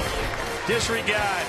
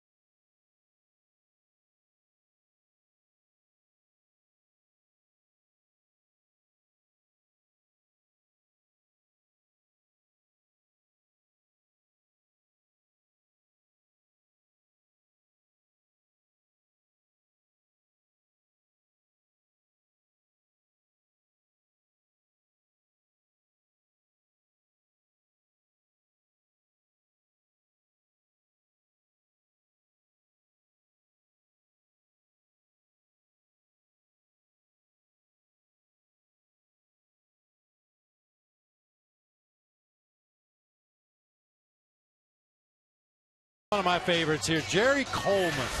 On September 15, 2012, a bronze statue of Jerry was unveiled at Petco Park, honoring the longtime Padres broadcaster for 70 years of Major League Baseball service and his distinguished military career. He flew 120 combat missions during World War II and the Korean conflict, and one of the all-time great guys to ever sit behind a microphone. A wonderful gentleman. Was a Marine pilot with Ted Williams. Legendary Yankee infielder, longtime Padre broadcaster. The Colonel. Oh, Doctor. Hang a star on that one. Well, the Colonel would be thrilled with what he's seeing from Tyson Ross, who's retired the last 7 Diamondbacks he's faced, 5 by strikeout. And Ender Inciarte leads off the 6th.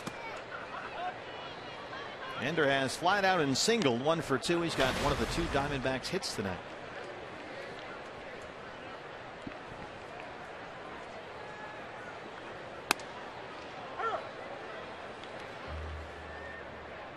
I've told this story before, partner, but I think it bears repeating. We were talking about Friday night starters in college baseball. Sure. You know, the ace of the staff is Ender tries to bunt for a base hit, fouls it off third base side. Now, my son Michael was going to UNLV. They always played the Cal Bears. And the Friday night starter for the Cal Bears was #1 draft pick and current San Diego Padre on the DL, Brandon Morrow. And I'm telling you, that was a rough night for the Rebels battling against Brandon Morrow. So they come back the next year after Brandon Morrow was drafted in the first round by the Mariners, and they say, well, who's the Friday night starter? Oh, it doesn't matter as long as it's not Brandon Morrow. Well, who was it? Tyson Ross. He went on to become a 2nd round pick by the A's in the 08 draft. Out of the frying pan and into the fire. Cal Berkeley. Well, another strikeout for Tyson Ross, who is absolutely painting the corners, as so many of these strikeouts have been looking. He's punched out 9. I think that's a cut fastball that time. That's a pitch that he's been working on, trying to incorporate into his arsenal to go along with the heavy sinker and the hard slider. That little cutter. It's a little bit faster than his breaking pitch, but he can command it a little bit better than he can the slider. Here's Goldie. Goldie is grounded out and walked. 8 in a row now, set down by Ross.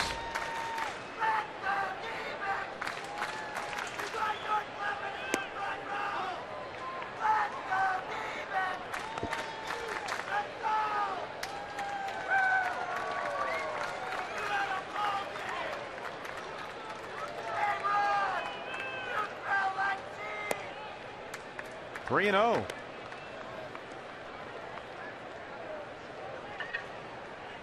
One thing about all these strikeouts, pitch count starting to creep up there a little bit for Ross. He's over 90 now.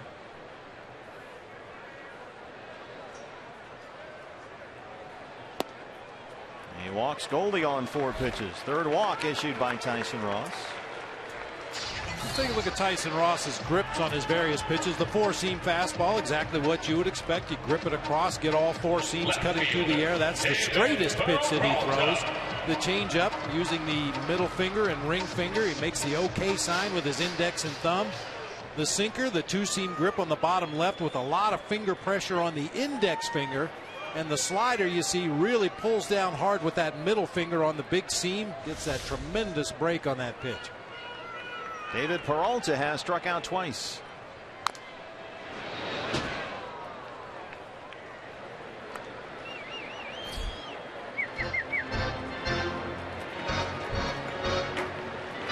David's got an 11-game hitting streak.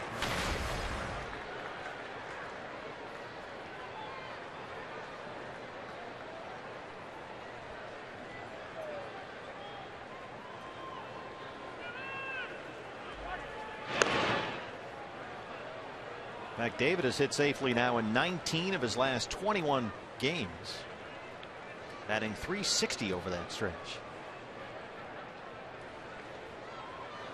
Trying to get the freight train on the tracks here.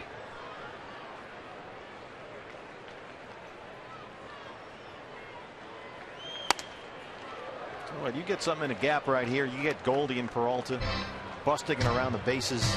Talk about 2 runaway trains. David, only Joey Votto has a higher batting average in the National League since the All-Star break. AJ on that list as well.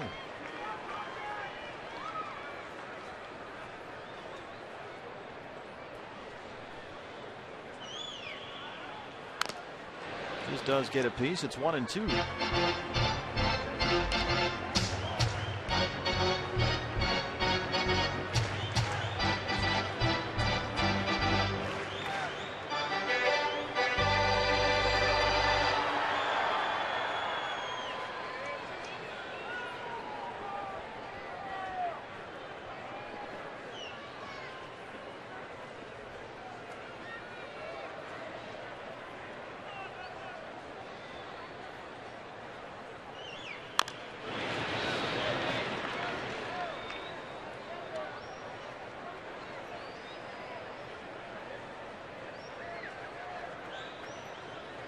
The grinder, how about that?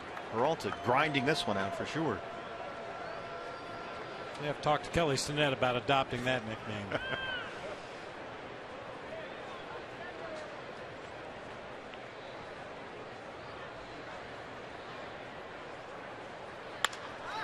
Center field. That's in there for a base hit.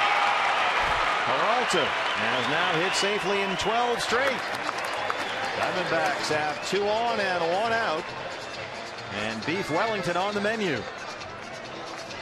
They finally got a pitch up in the zone that time. You may remember in his first at bat tonight when he struck out looking, he swung through a fastball up and out over the plate. This time he gets just enough of it to guide it out there into center field for his first hit of the game.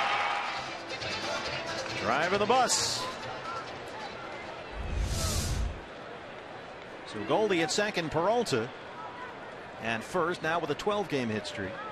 And the batter with 1 out is Wellington Castillo, who has singled and grounded out.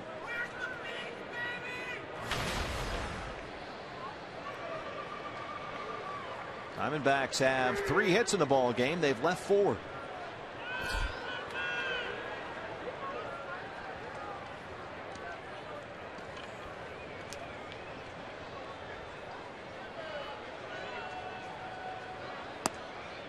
Ball 1. Andre bullpen getting busy. The last time the Diamondbacks had some runners on base back in that 3rd inning, the wild pitch became an offensive weapon for the Diamondbacks. Tyson Ross was throwing some sliders to the backstop, moving runners up. Unfortunately, couldn't come up with that big knock when they needed it. Former Oriole Bud Norris warming up as Ross throws his 100th pitch of the ball game. He's behind 2-0. 100 pitches, 61 strikes. Diamondbacks been trying to get to this guy all night, and this may be their moment.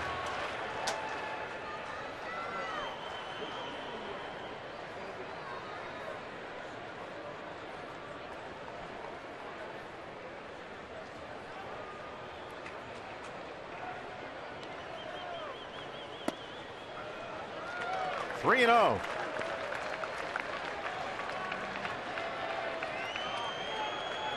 He had retired 8 straight. But then the walk to Goldie, the Peralta single behind on Castillo now. 3 balls and no strikes. The rookie Drury would be next.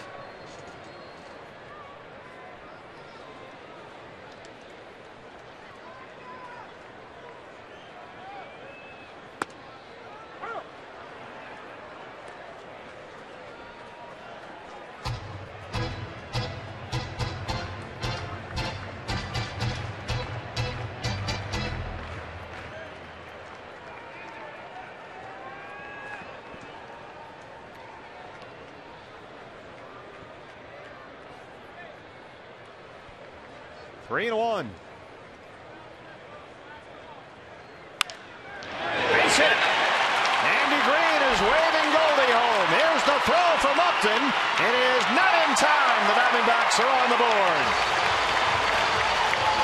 Wellington Castillo, the RBI single. It's a 2-1 ball game.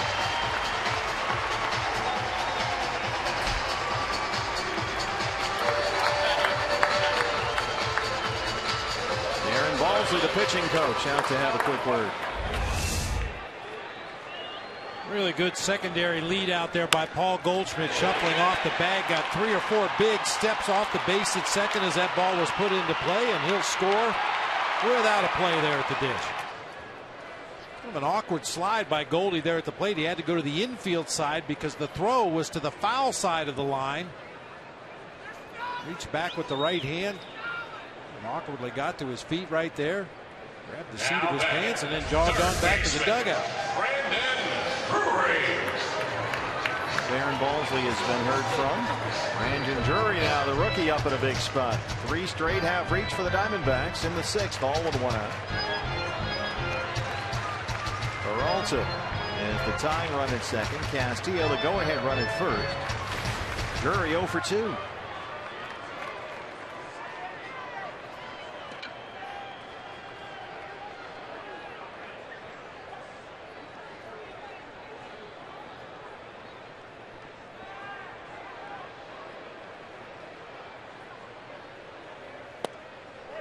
All 1. Ross just not as sharp in this inning as he has been all night long.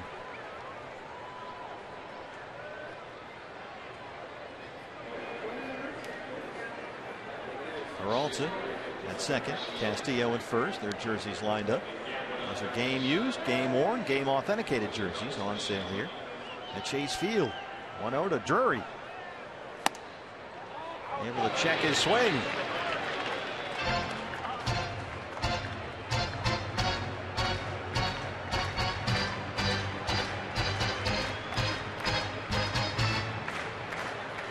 Goldie looks none the worse for wear after that somewhat awkward slide. Good spot for the rookie here, Brandon Drury. 2 on, 1 out, ahead 2-0. Get some of the drive right here. Little roller up the middle. Jerko for 1 and return it. Well, Ross gets a big double play ball to get out of the 6th, but the Diamondbacks get 1 to the 7th inning. San Diego leads it 2-1.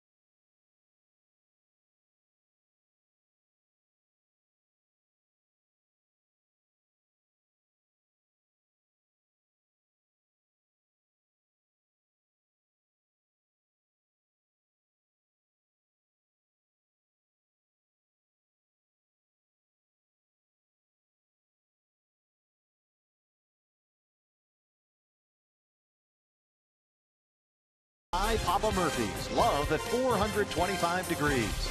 By Phoenix International Raceway. Join PIR on November 15th for NASCAR. Visit us at phoenixraceway.com and get your tickets now. By Arizona Tire Pros. For the best selection of Continental and General brand tires, visit your local Arizona Tire Pros location today. And by Sony Pictures The Walk, in theaters this October. Just a beautiful night here in the Valley, at home in the great state of Arizona. A live look at Chase Field. Roof and panels open here. It's nice to have everything open up, all that fresh air coming in. Just a gorgeous night here. As we start the 7th inning, Corey Spangenberg leads it off against Zach Godley. Spangenberg singled and lined out to center. He's 1 for 2.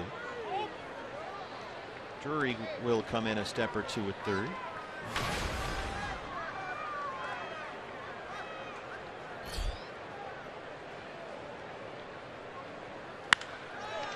Lines 1 to center again. And again, there's A.J. Pollock. It was almost a carbon copy of his last at bat to end the 4th inning. Little tailing line drive just to the left of straightaway center, right to A.J. Pollock. Well, here's the rookie catcher Austin Hedges. Pitcher spot is 8th for Pat Murphy here tonight, so that's coming up next. And we're going to get a pinch hitter out there. And it looks like Cody Decker, who after all those years in the minor leagues finally got his first big league at bat late in the ball game last night and popped up to first. Hedges is 0 for 2. And Decker is quite a story. He's got a lot of friends and family here tonight.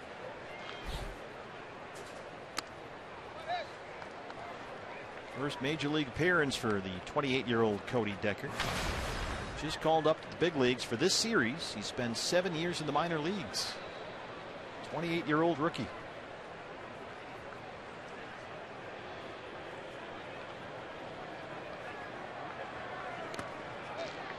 Talked yesterday about what Cody Decker has been through.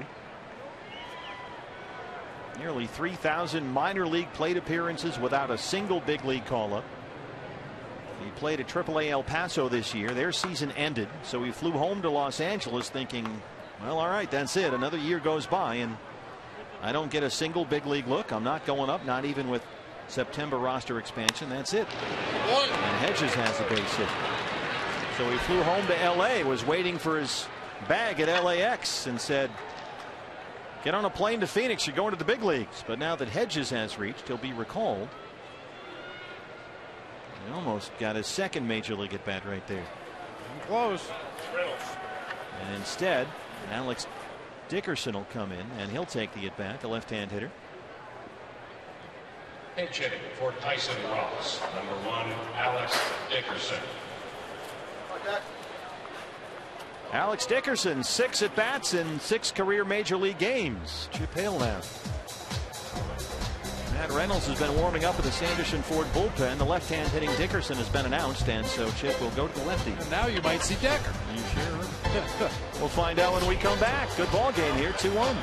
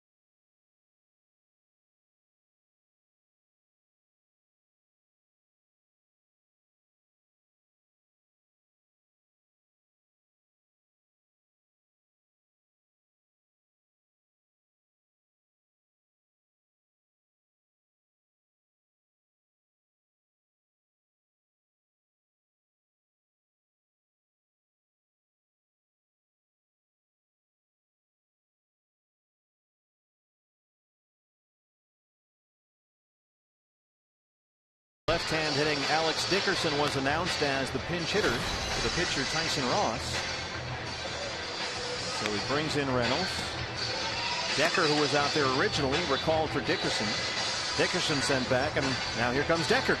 You were right. Yeah, this is what's called burning a pinch hitter. Dickerson sent up there in order to try to get Chip Hale to make the pitching change and bring in the lefty, and then Decker goes up to hit for Dickerson. Now, as a relief pitcher, you have to face at least one batter unless there's an injury. So this, unfortunately, this time the edge would swing to the first base dugout, getting a right-handed batter on the left-handed pitcher. Doesn't always work out, but that's what you try to do over the course of the ball game. Get the favorable matchup on your side of the field. So the second big league at bat for Cody Decker popped out in his first time up last night after nearly 3,000 plate appearances in the minor leagues. Told him he flew home to LA, season done, not going to get a big league look this year. Suddenly waiting for his bag at LAX at baggage claim. His phone rang. They told him, go to Phoenix, you're going to the big leagues. And now here he is. He's got good power, hit 21 home runs at AAA El Paso this year. 75 RBIs. Big cut at that one. 2-1. We saw from Decker last night. He steps in the bucket a little bit. That front foot, the left foot, doesn't stride directly back toward the mound. It opens up a little bit toward the third base side of the field. You would assume he's looking for something middle of the plate in. He can pull to left. Swing and bunt. Reynolds has it. Underhand toss. They retire Decker. Hedges moves up. And that's the second out. Speaking of the minor leagues, let's take a look at our State Farm report of the ball game. Visalia Rawhide, big postseason series going on right now. They are trailing 4-3 in Game 4 in the 7th inning. They lead the series 2-1. J.R. House's Rawhide. Roll Hyde. Trailing 4-3 in the 7th. They had a 3-0 lead in that ball game. Gonna have to come back to win it. Travis Jankowski. First round pick out of Stony Brook. Open in from Reynolds. Jankowski had an infield single in the third. He's 1 for 2. 77-mile-an-hour breaking ball that just never took the break. You can see Jankowski turned away from that pitch, the proper way to get out of an inside pitch. He's only played in 20 games with the Padres, called up to the big leagues for the first time in the middle of August. He can really run well. Not a whole lot of power, though. We saw him run down a ball in the left center field gap last night. He can cover a tremendous amount of ground out there. He's a big guy at 6'2", 190. Great speed.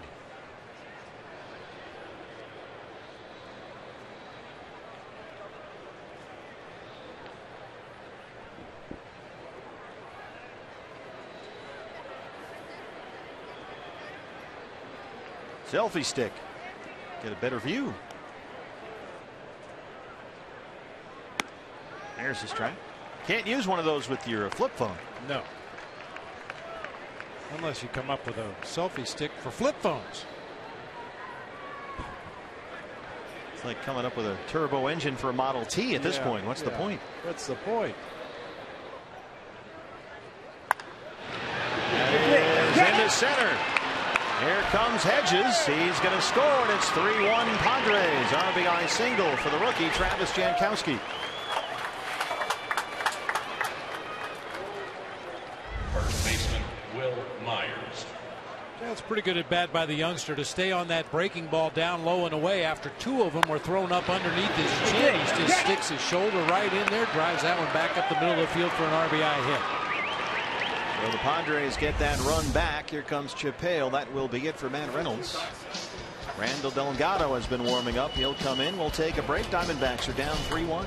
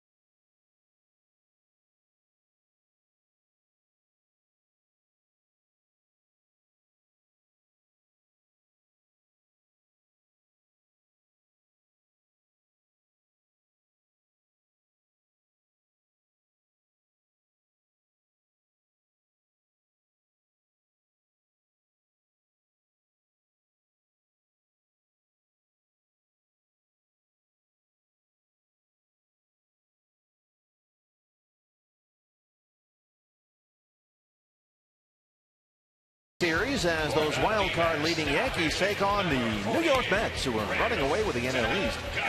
Then it's the AL Central, the Royals and the Tigers, in a game you can only see on Fox Sports 1. Coverage starts at 9:30 on Fox, 4 o'clock on Fox Sports 1, and streaming live on Fox Sports Go. The right-hander Randall Delgado in there to face Will Myers, the leadoff man for the Padres, who now lead at 3-1.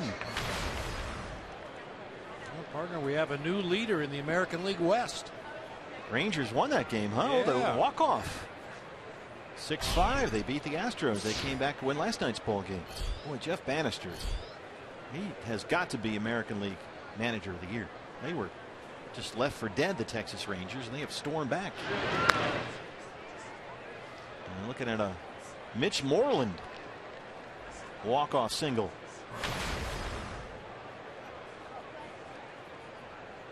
Dropped it into center field, and the Rangers.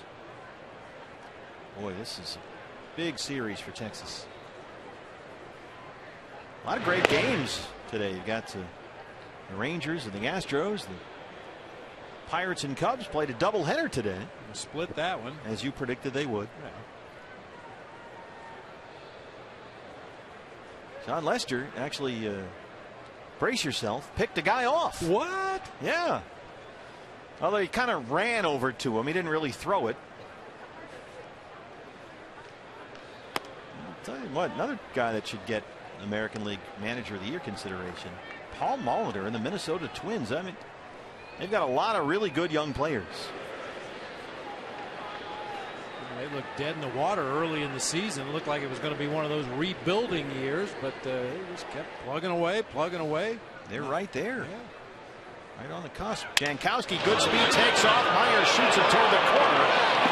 And one hop into the seats. Broke his bat. All the great matchups in baseball today, but the place you want to be, there's not even a ball game being played. Wrigley Field tonight, AC/DC. Oh my! Here's the AL wild card, and right now you've got the Yankees, who trail the Blue Jays in the East. You've got the Astros, who now trail the Rangers in the West, and you've got the Twins, who are only a game and a half off that second wild card. It's going to be a fun race right down to the wire. And that's what everybody's trying to get. We got one here thanks to you and some of your friends. Beautiful thing. It's interesting now when you get down to the last week or two, based on those standings we just saw, you're going to have the Astros and the Twins neck and neck in different divisions.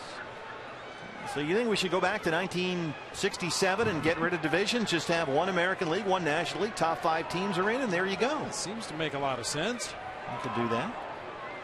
Oh, I love the second wild card because I think it puts a ton of importance on winning your division, as it should.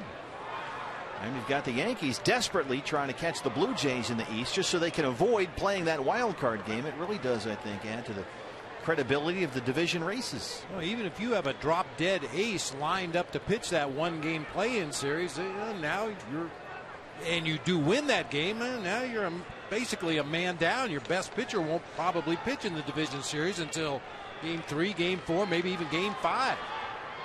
2-1 on Will Myers.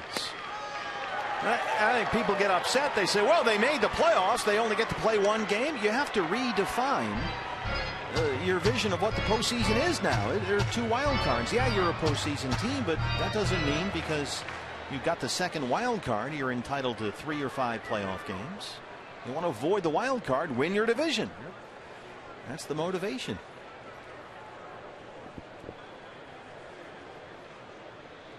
Two and 2. And it certainly has added a ton of excitement. I mean, you've got that. You start off the postseason right away with 2 elimination games. Win or go home. That's event viewing. That's a big night or 2 for baseball.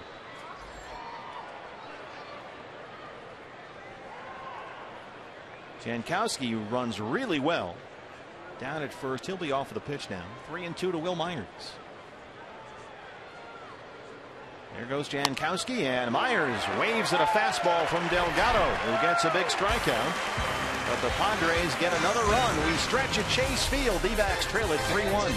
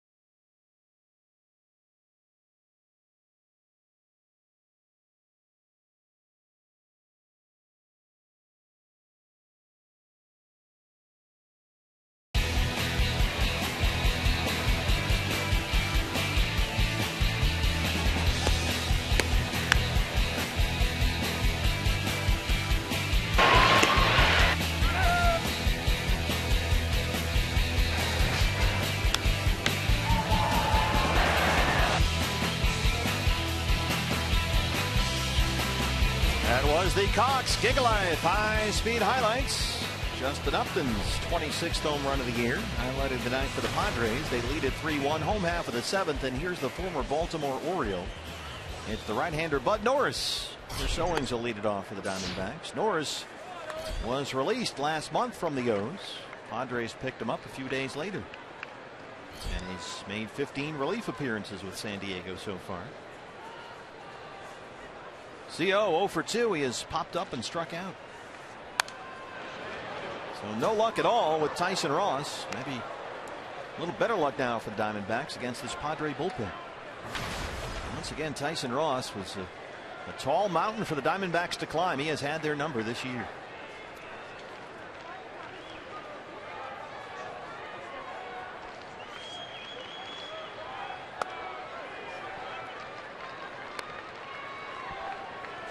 Travis Jankowski in center field. Shaded over toward the pool. Lots of room in left center for CO. Up there, a fastball count, 2-1. And a breaking ball fouled it off.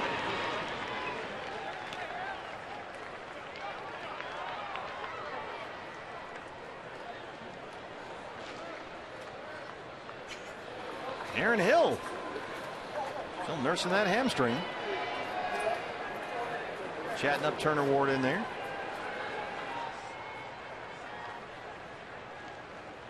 Pitcher spot 2 up third in this inning, so we might see Aaron Hill. It's been a while.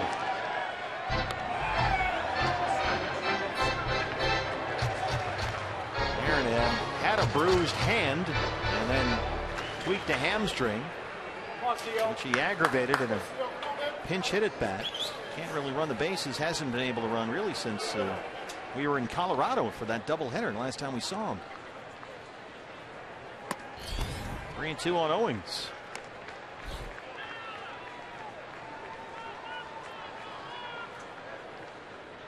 It's really too bad that Aaron had a hot bat before he got hurt. He was really swinging the bat well.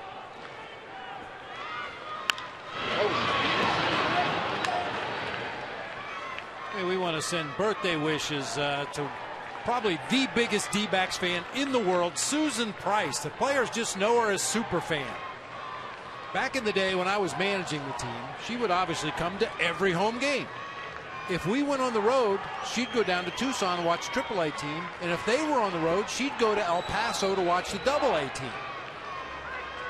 Watches every pitch of batting practice, watches every pitch of the starting pitchers warm up on a given night, and watches every pitch of every ball game. And she is full volume all the time. All the time. The best in a million universes. Susan, I have sat with Susan at many a fall league game, and she is into it, man. I mean, yes, she goes to all the Salt River Rafters games in the fall league. She watches all the prospects. She goes to every spring training game. And Susan at full volume in a fall league game with 500 people in the seats. Let me tell you, some of the players who are new to the fall league, they don't know what to do. Here's Nick Ahmed. She is a #1 D-back fan. So happy birthday, Susan. That's terrific. Well, Susan was actually an unofficial coach on our 2001 staff. Really? In spring training, especially at the end of spring training, the rosters are cut down a little bit, and occasionally you would need some extra players for minor league camp. So we would call across the street, say, send us 2 outfielders, 2 infielders, a catcher, and a left-handed pitcher. Left center. It's in there behind Upton. And Owens is on the run. He's coming in. He's going to score. And Nick is headed for third. He's in there.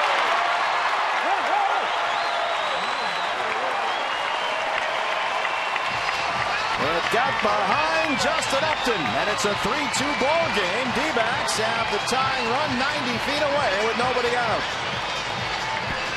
Upton gambled and lost. It was almost an afterthought, it looked like, by Justin Upton. That sinking line drive out there in the gap in left center. It looked like he was just going to back off and play it on a hop, but at the last minute he tries to come in and play it on the short hop. It's behind him all the way to the wall, and that's some pretty good speed on the bases with CO and Nick Ahmed. That's the 6th triple for Nick Ahmed. Nick hit that bag a little hard, it looks like. That's his 9th extra base hit here in the month of September. He's not looking too good down there. Aaron Balsley, the pitching coach, out to talk to Bud Norris and the entire Padre infield. Just to quickly finish that story, spring training game, we call up, send us 2 outfielders, send us 2 infielders, a catcher, and a left-handed pitcher. We didn't really care who it was. We just need bodies up here to fill out the roster, and guys to be on the bench just in case. So occasionally they would send guys across the street that I wasn't familiar with. I didn't know them, so I turned to Mel and I'd say, you know, which one of these guys is Williams and which one's Johnson? And Mel said, well, I don't know. Let's ask Susan. And she always knew. Johnson's number 65 and Williams is number 72. She sees everything. Infield in for the Padres. She is at every spring training workout, every fall league game, every D-backs home game. Goes on the road sometimes.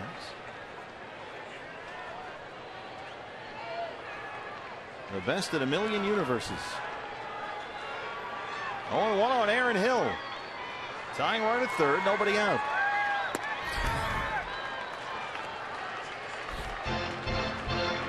Aaron in there at 234. He's got 5 home runs.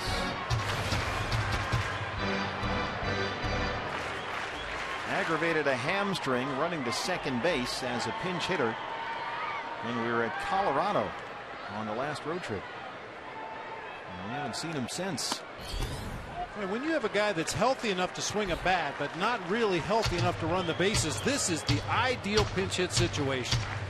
You just need to get the ball in the air to the outfield somewhere, drive that runner home from third base. The Padres playing their infield in, maybe you drive one through there and limp your way down to first base and then give way to a pinch runner.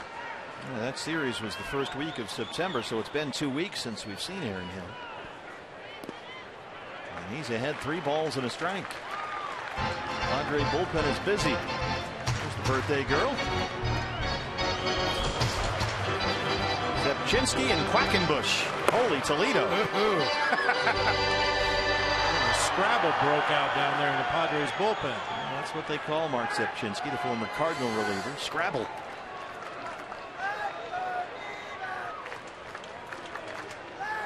Three and 1. Ball 4. A walk, a triple, and a walk. Open up the D-backs 7th. And here's the leadoff man, A.J. Pollock. Center field. Off that breaking pitch off the outside corner. Now will be taken down for the pinch runner as we anticipated. Socrates Brito coming on to run. And Pat Murphy coming out to get a new pitcher. We've got A.J. Pollock coming up. The right-hander Quackenbush has been warming up back there with Zepchinski. And the Diamondbacks are mounting a comeback. Don't you go anywhere. We're back after this. For Aaron Hill, number 68, Socrates Brito.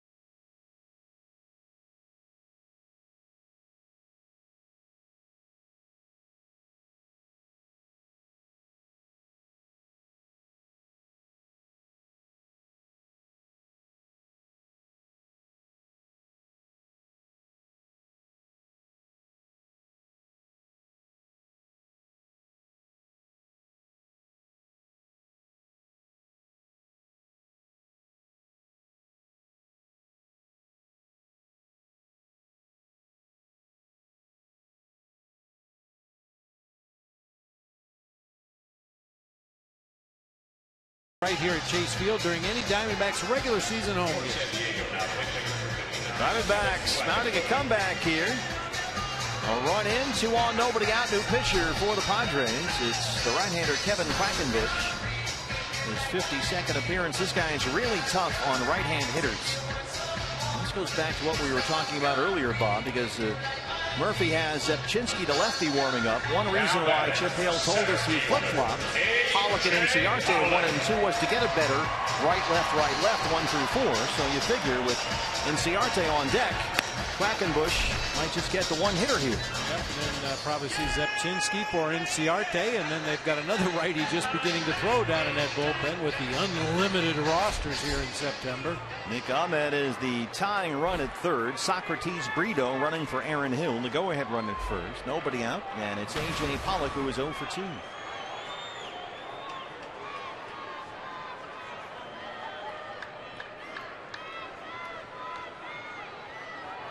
AJ's hit safely in 4 straight. Fly ball, left field, up and at the track, at the wall, and it's gone. A.J. Pollock, a 3-run homer, and it's 5-3 Diamondbacks. Hey, Bob Bradley, you hungry?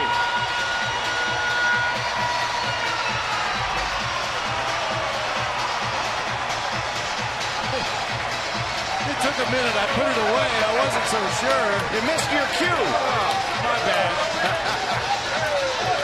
The 17th for AJ, and it's 5-3. And here's Ender. Now maybe you let Quackenbush face Inciarte. That's Susan's birthday present right there. Yes, indeed.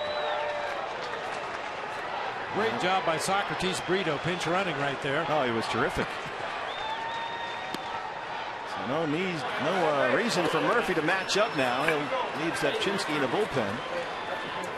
And Inciarte will face the right-hander. All smiles in that D-back dugout. They waited all night for that big hit, and it finally came here in the 7th. A.J. Pollock has faced Quackenbush 4 times. He's taken him deep twice.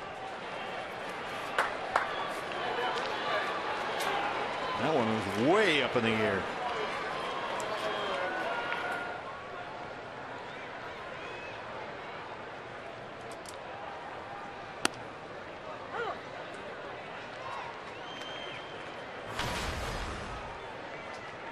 Ender singled in the 3rd. He's 1 for 3.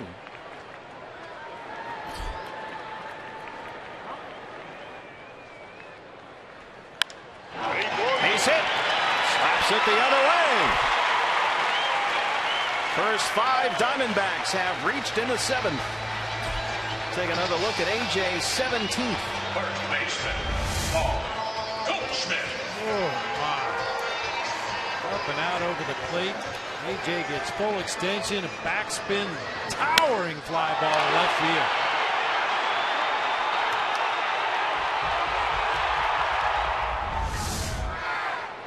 There's Goldie.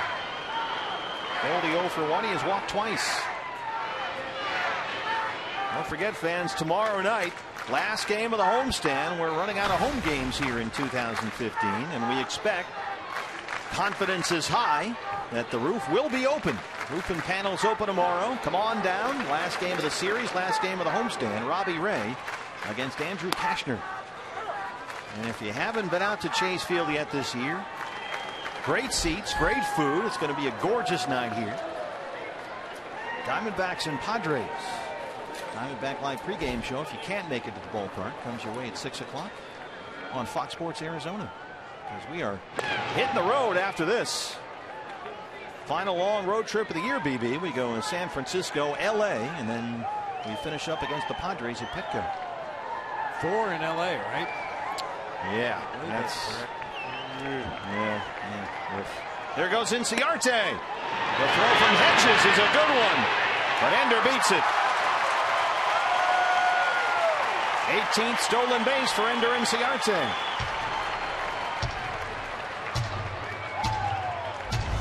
It's that short hop throw that forces the infielder to come up just a little bit with the glove to field the short hop, and then by the time Spangenberg gets the tag back down, Ender Inciarte is safely on the bag. I think we're going to have another review, however. Well, the Padres will use a challenge here.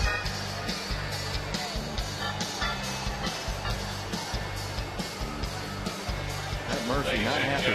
Previous plays under official video replay review. Call on the field is that the runner is safe at second base. So they will challenge the safe call at second. It's another replay review brought to us by Mix One.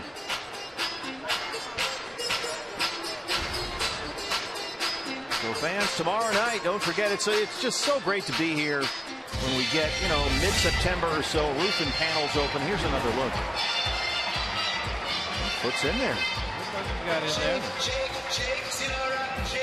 Last game of the homestand tomorrow night. dbacks.com/tickets.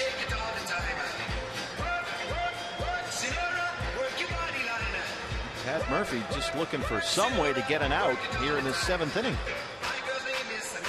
Started off with an Owings walk against Norris. Ahmed the triple. That got behind Upton in left center. Aaron Hill walked. Quackenbush came in, gave up the homer to Pollock, the single by Ender. And he's up there facing Goldie with a 1-1 count.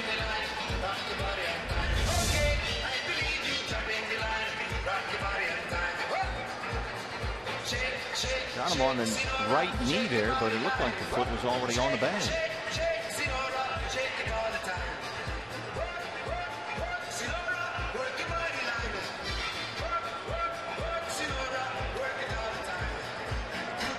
So far this inning for the Diamondbacks has been a situation of ABR, anybody but Ross. Ender safe at second, so the call stands. Not confirmed, but stands, meaning there was not enough clear and convincing evidence to overturn the call. He doesn't look happy. Take a look at our updated replay review standings. Brought to you by Mix One. There it is. Padres lose their challenge. 1-1 to Goldie. And Ciarte at second. Nobody out.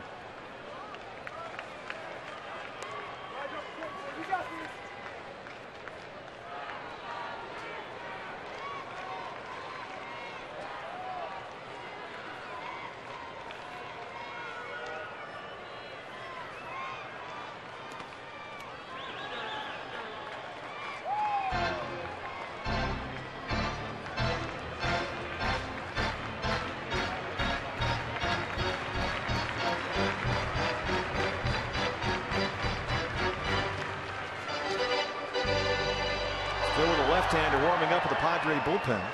Peralta on deck, first base open. 3-1 pitch. Well, Goldie walks for the 3rd time tonight. And the first 6 have reached safely for the Diamondbacks in the 7th. And here's Pat Murphy. Well, Bud Norris couldn't get anybody out. He faced 3 guys. Quackenbush faced 3. Couldn't get anybody out.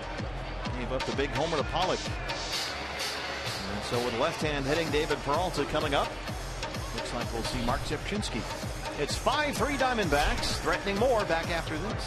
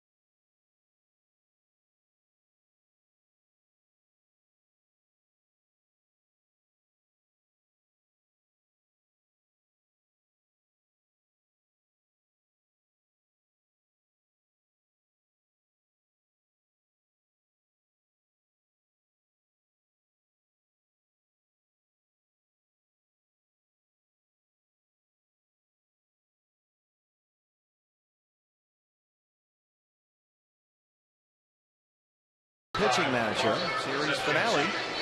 Diamondback Live pregame show at 6 o'clock on Fox Sports Arizona. The lefty Robbie Ray for the Diamondbacks and Andrew Kashner for the Padres.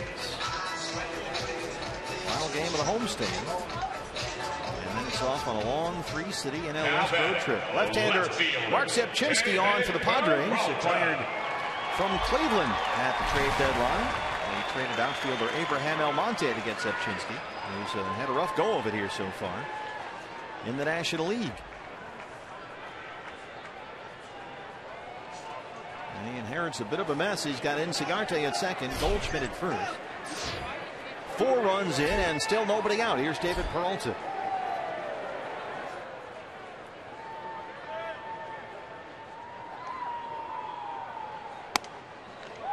Strike one.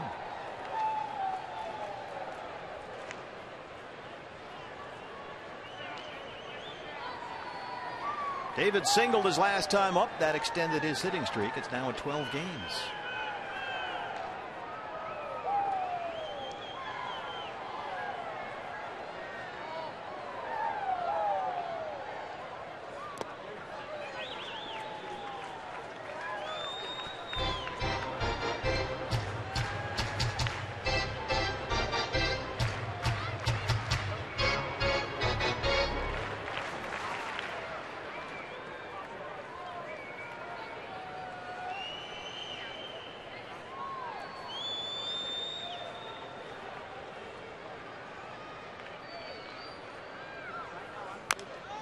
That one is chopped foul. David has proven to be a perfect fit for this ballpark. The way he can pull the ball to right field for home runs or find a gap, start flying around the bases. Hitting .330 here at Chase Field this year, about a 50-point jump from his average on the road.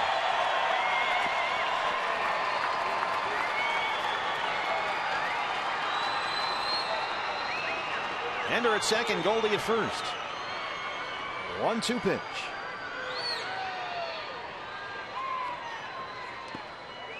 Rolls away from Hedges, who had to run through Peralta to get it. It's another case. We saw that the other day of the batter just standing there, setting a pick on the catcher, as is his right. You're entitled to the ground in your batter's box. You don't have to get out of that catcher's way as he's chasing that wild pitch. Pick up some tips from Tyson Chandler. Sun Center was in our booth early. 2-2.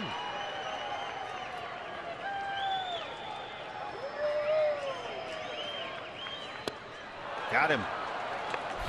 Peralta strikes out for the 3rd time tonight, and that's the first out in the 7th.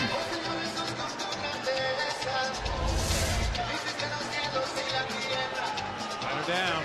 Here comes Pat Murphy. We're going to match him up here. You got to love September rosters. All kinds of pitching possibilities back there, as well as commercial possibilities. Let's take one now.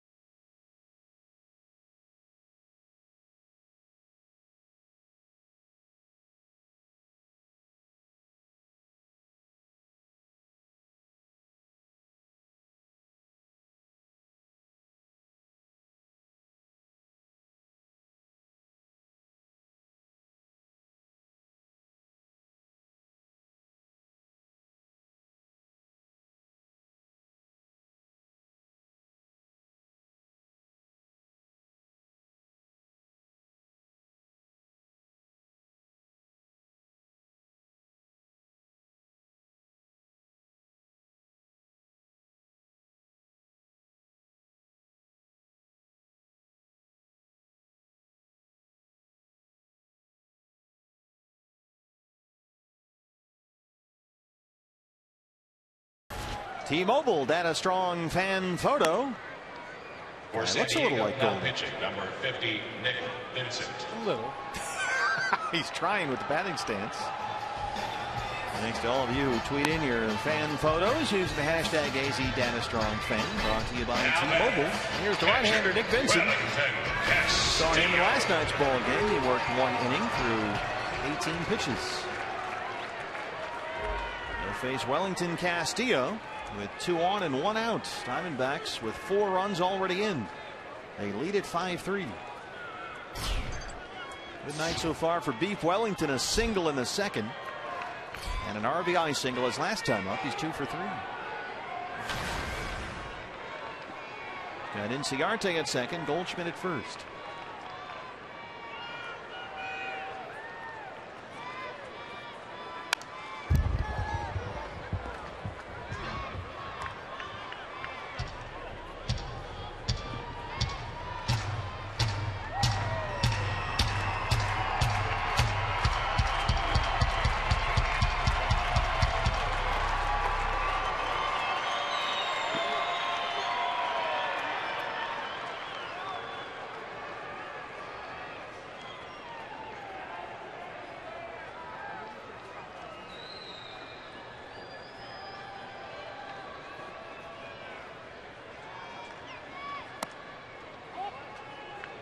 One and one. Padres have not won a series here at Chase Field in a little more than 2 years. D-backs trying to even this thing at a game apiece heading into tomorrow night.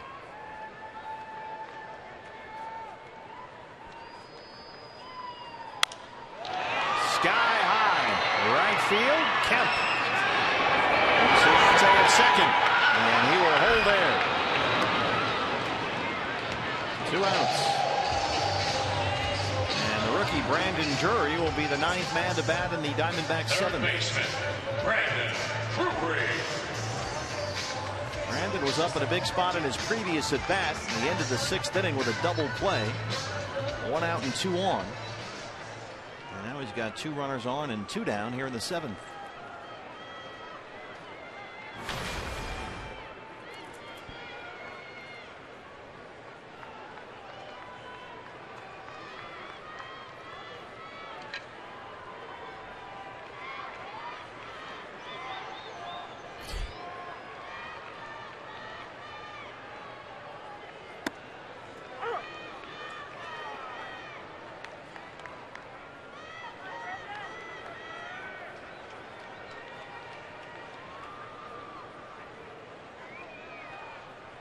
Jankowski in center field, shaded over toward the pool a couple of steps.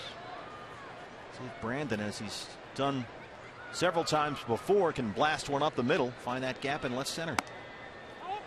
1 and 1.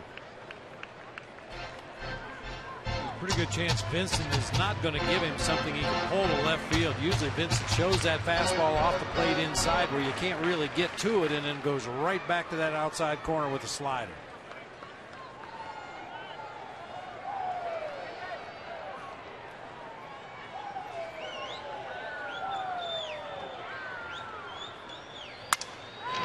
Bat, a roller. Spangenberg is there, and Drury beats it out. Here comes Ender, and he scores. And Goldie's in at third. 6-3 D-backs. Just a cue shot off the bat of the rookie Brandon Drury. And the Diamondbacks have a 3-run lead. It's a 5-run Arizona 7th. Second baseman. For the Diamondbacks, it was hit so slowly to the right side of the field. That gave Ender and Goldie big head starts on to the next base, and Ender just decides to keep on rolling. Will Myers spun around to pick up the runner going from third to home and dropped the baseball. Could not make a throw home. Good aggressive base running. And a single and an RBI for the rookie Brandon Drury. Goldie in at third. Ender hustling all the way. Diamondbacks have batted around here in the 7th. Here's Chris Owings, who led off this inning with a walk. Talked earlier, Bob, about the way that Ender Inciarte always very aggressive on the bases, ready to take that extra base given the slightest opportunity. That was a great example right there. You can always stop, but if you don't run hard, you don't give yourself the opportunity to possibly take an extra 90 feet.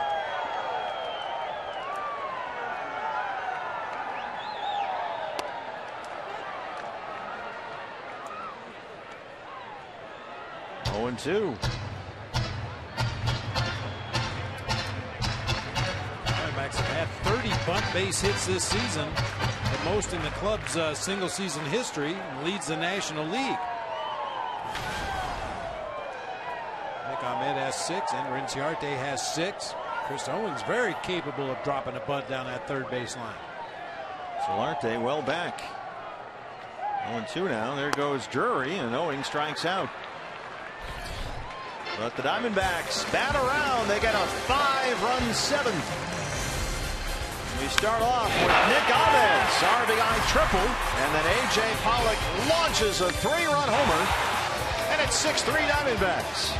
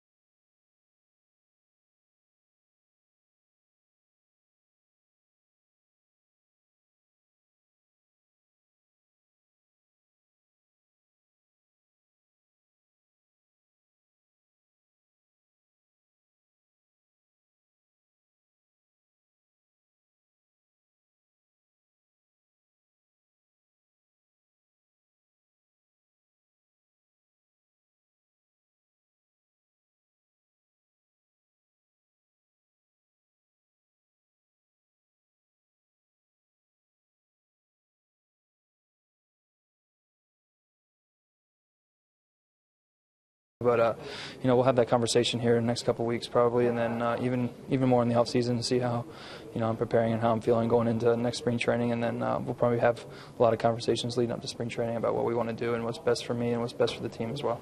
Well, Daniel Hudson on in relief here to open up the 8th inning. Now the Diamondbacks have a 6-3 lead. But certainly questions about the best use for Daniel Hudson in terms of his career, Bob, and the Diamondbacks' needs. Well, I mean, certainly he has starter stuff. That fastball in the high 90s may come down a little bit if he's a starting pitcher and has to be extended up to 85, 90, 100 pitches in a ball game. He might lose some of that velocity, but he's got the arsenal to be a starting pitcher and certainly the desire to be a starting pitcher. Just kind of depends on how it all best fits together next year. 28-year-old right-hander, coming off 2 Tommy John surgeries. On Hervey Solarte leads off the San Diego 8th. Solarte 0 for 3. It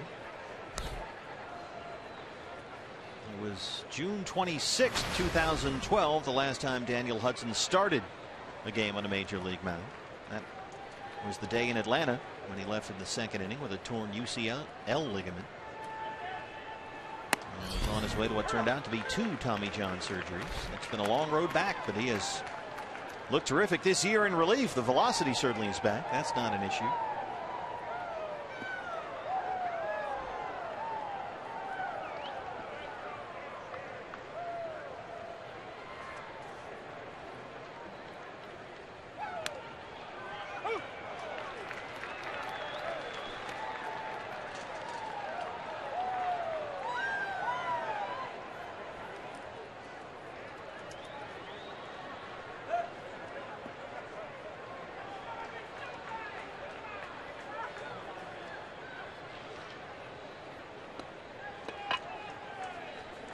One and 2. Good start for Huddy. Strikes out Solarte. Daniel did start a game May 10th against these Padres here at Chase Field when they sort of had to piece together ham and egg starting rotation that day. They needed a bullpen ball game, and Daniel in that game went 3 1/3. Gave up just 2 hits, had 5 strikeouts through 56 pitches. That's as close as he's come to being a starting pitcher again, at least to this point. Here's Matt Kemp. Kemp 0 for 3.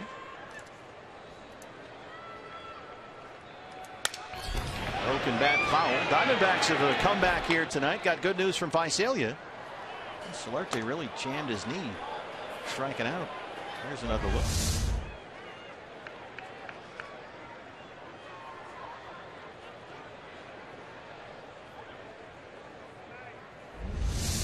Non-contact injuries. Just oddly, he went down, intended to by the trainer over there in that first base dugout.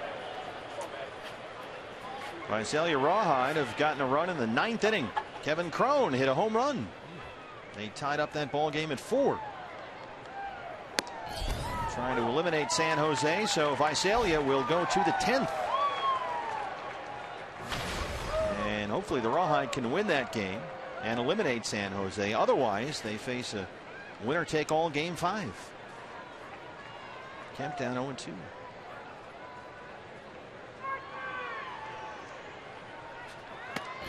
Missoula has lost tonight. They were beaten by Idaho Falls 5-3 the final, so that series is tied up a game apiece.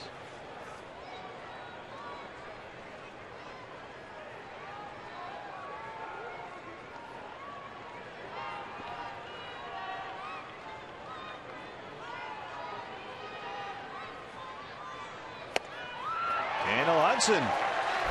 2 up, 2 down, 2 strikeouts. And here comes Justin Upton. Good stuff from Huddy tonight. The fastball's explosive. That slider's got some late downward movement. He's even thrown a changeup in the ball game here tonight. There have been guys who've had double Tommy John before. Huddy's not the only one. But all those guys, it seems, have run into issues as they try and come back. Huddy has been the exception, but he's been used differently. That is going to be the big question moving forward. What's the best thing for his arm?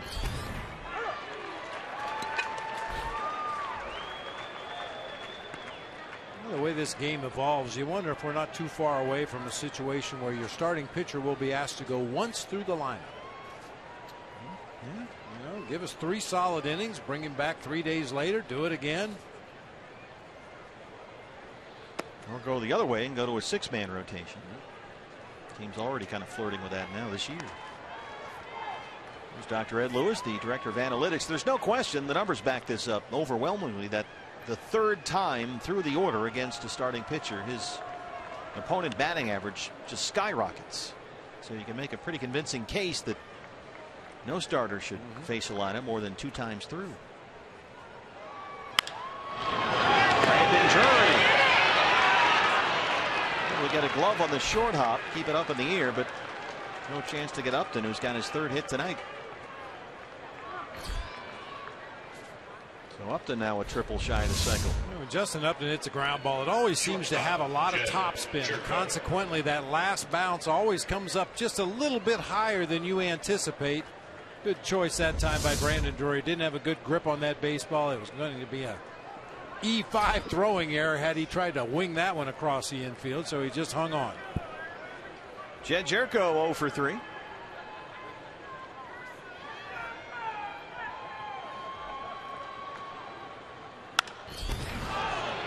Backs it out to right. And it's in front of Inciarte for a base hit. Back-to-back 2-out singles for the Padres. Second baseman Corey Spangenberg.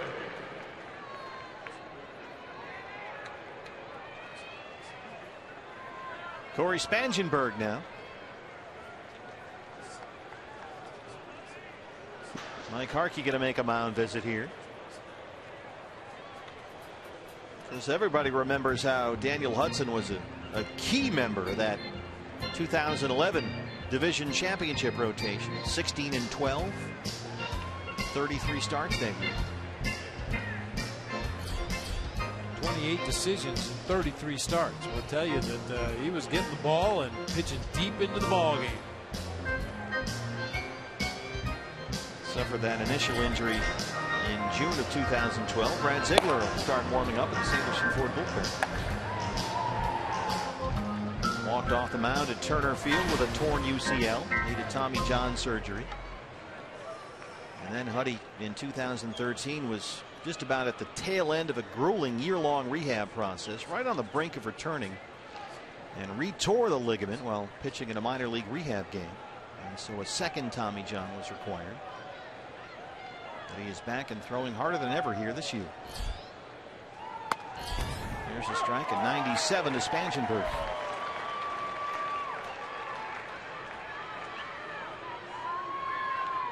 And Huddy will tell you he has really appreciated the way the Diamondbacks have handled his situation. He said it's all a player could really ask for.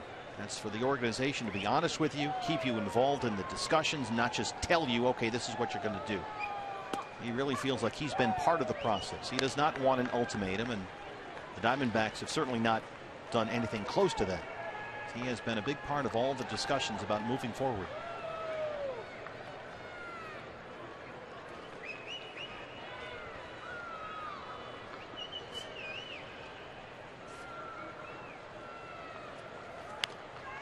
Just does get a piece. 1-2.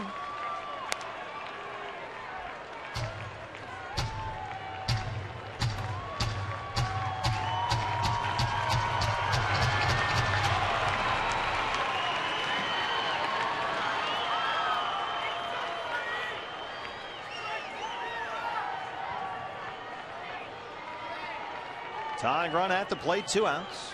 A ball and 2 strikes.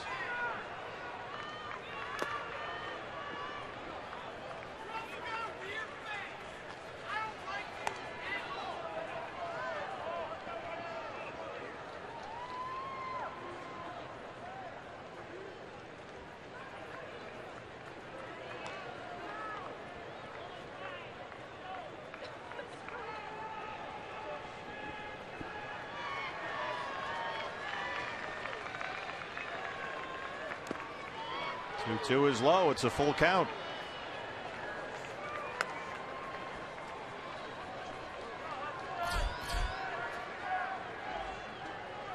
Austin Hedges, the catcher, is due up next. Brett Wallace is in the on-deck circle.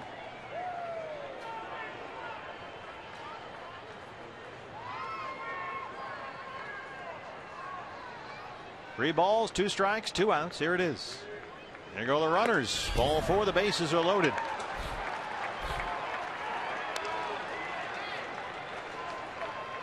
So Daniel Hudson came in strikeout, got Solarte Kemp, but singles by Upton and Jerko, followed by the walk to Spangenberg, and that's going to bring out Chip Hale. Waiting for Wallace to be announced. Wallace.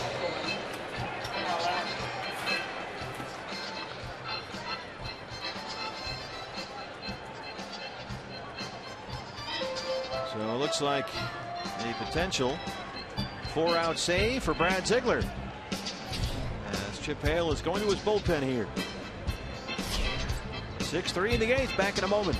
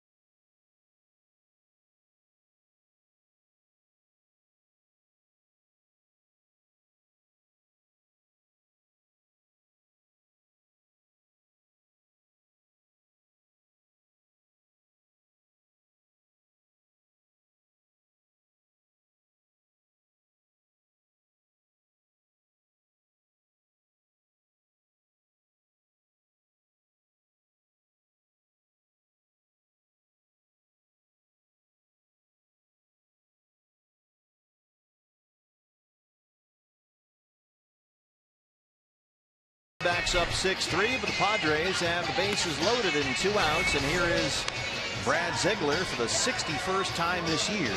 He'll try and lock down a 4-out save. Brett Wallace has been announced as the pinch hitter for the catcher Austin Hedges. And Wallace, the former ASU Sun Devil, has been outstanding in this role this year. Double switch for Chip Hale. Jake Lamb takes over at third. He'll bat ninth. Pitcher spot now 6th in the Diamondback order. So here's Wallace. He's at .324 for the year. He's got 4 home runs. 3 of those 4 homers have come as a pinch hitter. He's batting .359 in a pinch hit role this year. He's got Upton at third. Jerko at second. Spangenberg is the tying run at first. 2 outs here in the 8th. And there's ball 1.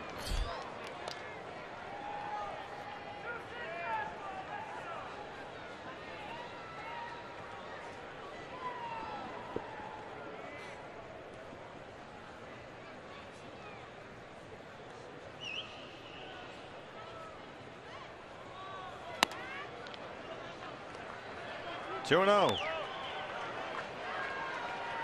Wallace didn't make his Padres debut until the middle of June, but he has been a very effective extra bat for Pat Murphy.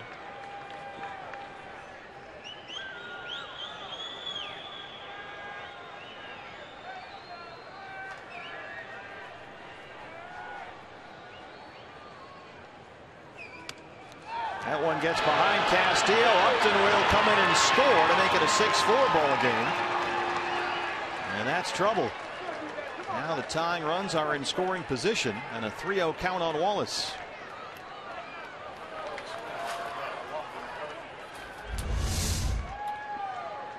Wild pitch. Man, Brad just throwing them all over the place out there right now. Can't seem to find a good release point.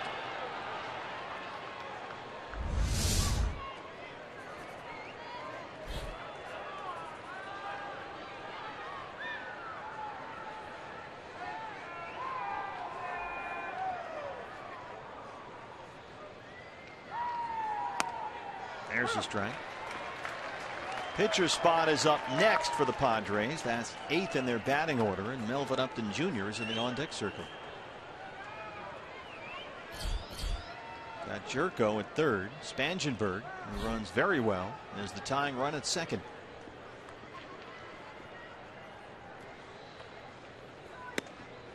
That's in there for a strike. Hold on there, Brett. 3-2. And somebody's just been ejected from the Padre dugout. Alfonso Marquez has run Pat Murphy.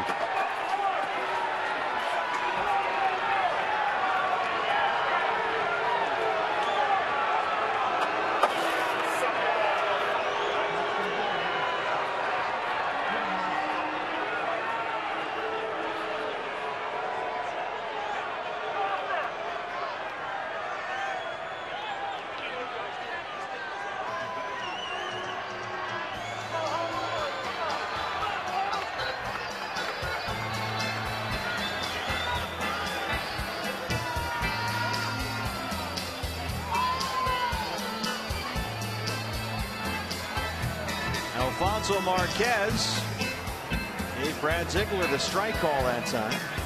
Murphy barking apparently from the dugout. Somebody over there anyway, and Padres skipper looks like has been ejected. Part of the argument, I'm sure, is how do you know it was me that was yelling? We got 700 guys over here in this first base dugout. Could have been any one of them. How do you know it was me? I'm going to guess that by the 8th inning, Alfonso Marquez has heard a lot of Pat Murphy. Yeah.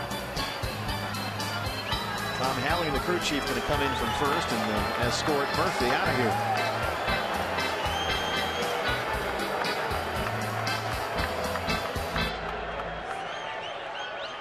Let's take a look at that 3-1 pitch. Yeah. Very borderline. Call that a pitcher's pitch.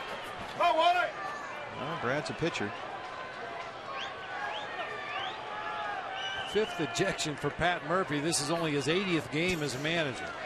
What are you saying? Quite a ratio. 2 outs, 3-2. Got him. Brad Ziegler puts out the fire, ends Pat Murphy's night.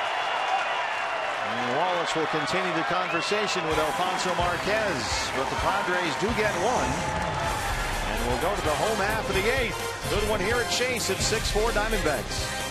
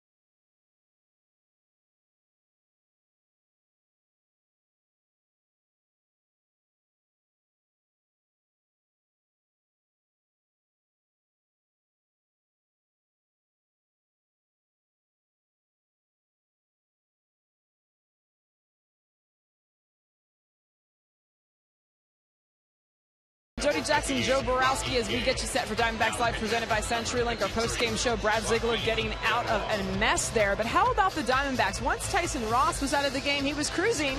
It was a whole new ball game. Anybody but Tyson. Bob said it. Diamondbacks batters, they wanted anyone in there, and sure did come out on fire in the 7th. 2-run lead for the D-backs and a chance to pile on a few more, guys. Thank you, guys. Diamondback Live post-game show follows our ball game here. New battery for the Padres after they hit for the catcher Hedges. Joaquin Benoit will be the new pitcher. A 2.41 ERA, his 62nd appearance. And the rookie Rocky Gale takes over behind the plate. And now everybody's going to go over the cards here. Alfonso Marquez wants to make sure they flip the 2 spot the pitcher had been batting 8th for the Padres. And the pitcher will now bat 7th in the San Diego order, and Gale, the catcher, will hit 8th.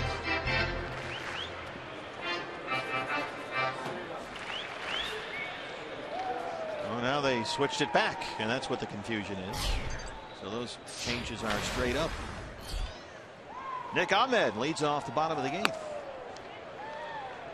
Nick, a RBI triple his last time up. He's 1 for 3.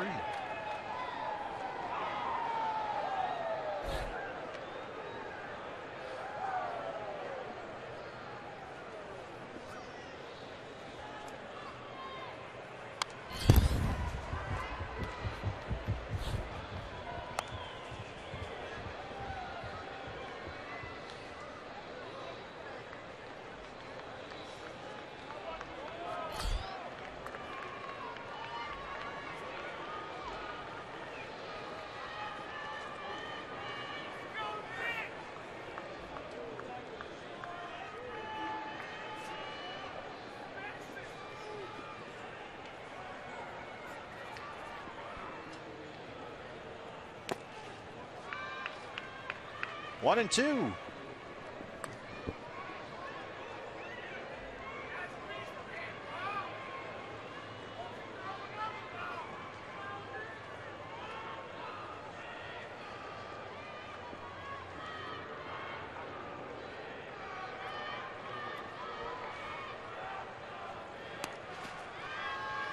Keeping Rocky Gale busy back there. Rocky Gale, 27-year-old rookie, called up to the big leagues for the first time last week. He was at AAA El Paso all year. Hit 307 in the Coast League this season.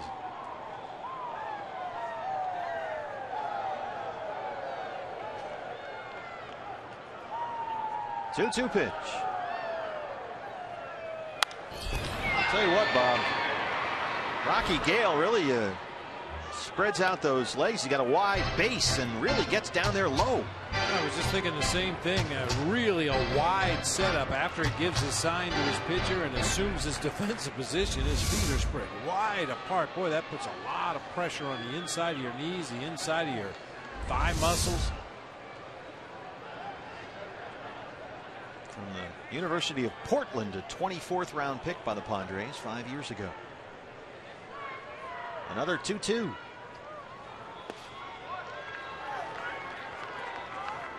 Ahmed not chasing. The count is full. Jake Lamb double switched into the ball game, is on deck. Here's a good look at Rocky Gale.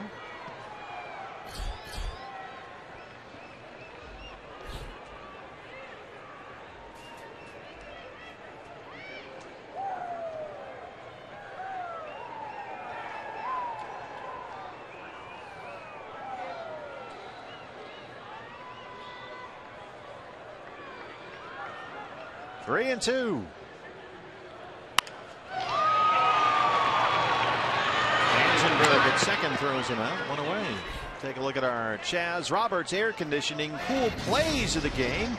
Bob, it's the D-backs 7th. Well, why not? The team has been very quiet offensively against Tyson Ross. Once they got the big right-hander out of the game, it was a feeding frenzy for the D-backs offense. A 5-run Arizona 7th. They took a 6-3 lead. Padres got one back in the top of the 8th, so it's 6-4. One out. Here's Jake Lamb, 278 and 6 home runs. Jake had a good night last night, 2 for 4 with a double.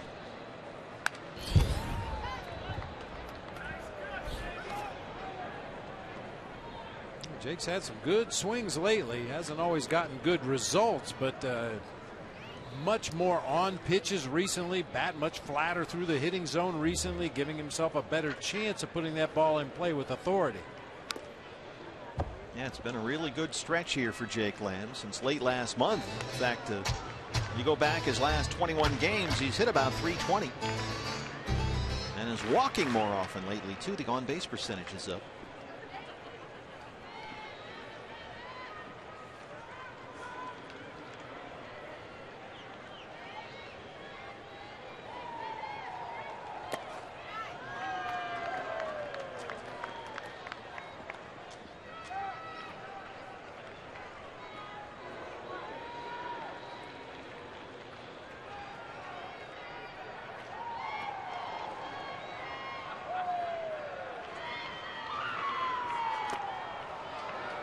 There's the strikeout. 2 down. I know this will be of interest to you, partner. We've got an update on our season giveaways. Yeah. 82 times now the Diamondbacks have hit a homer in the ball game, so that's good for a jumbo jack with a large drink purchase. 59th game now, scoring 5 or more runs, so of course that's 3 free tacos with a purchase of a large drink at Taco Bell. 28 times the Diamondbacks pitchers have punched out at least 10 opposing batters. That's a Circle K fountain drink. And with a win tonight, it'd be the 69th time you get half off your Papa John's tomorrow. I'm stuffed. We'll go to the 9th. D-backs looking for a 4-out save from Brad Ziegler at 6-4.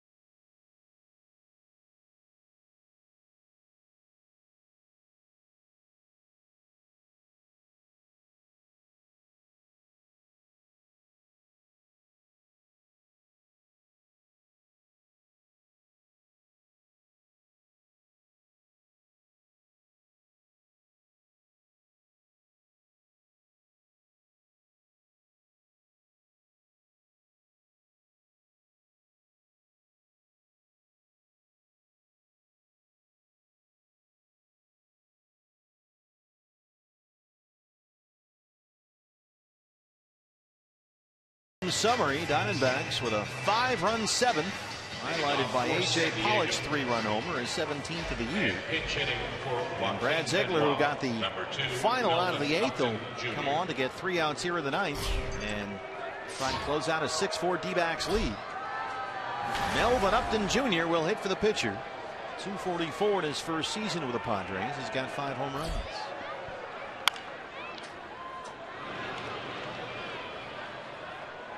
Nice play down there, Gary Gagne. Upton has actually been able to salvage something from this year. It was a miserable start, but he's hitting just over 260 since the All-Star break with 3 home runs. Won a game for him not too long ago.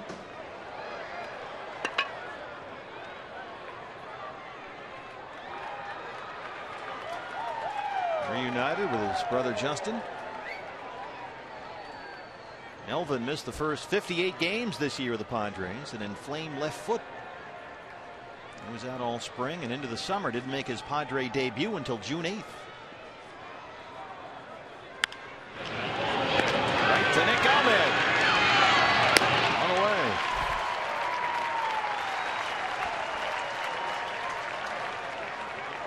Here's the rookie center fielder Travis Jankowski, who's got 2 hits. Center fielder Travis Jankowski. Diamondback Live postgame show follows our ball game. Joe Borowski standing by with Joni Jackson. I guess DB Lightning has the night off. Yeah, Lightning had a big night last night. Really? Literally lightning. Inside the ballpark, it seemed like. Jake Lamb in on the grass at third for Jankowski, who has very good speed.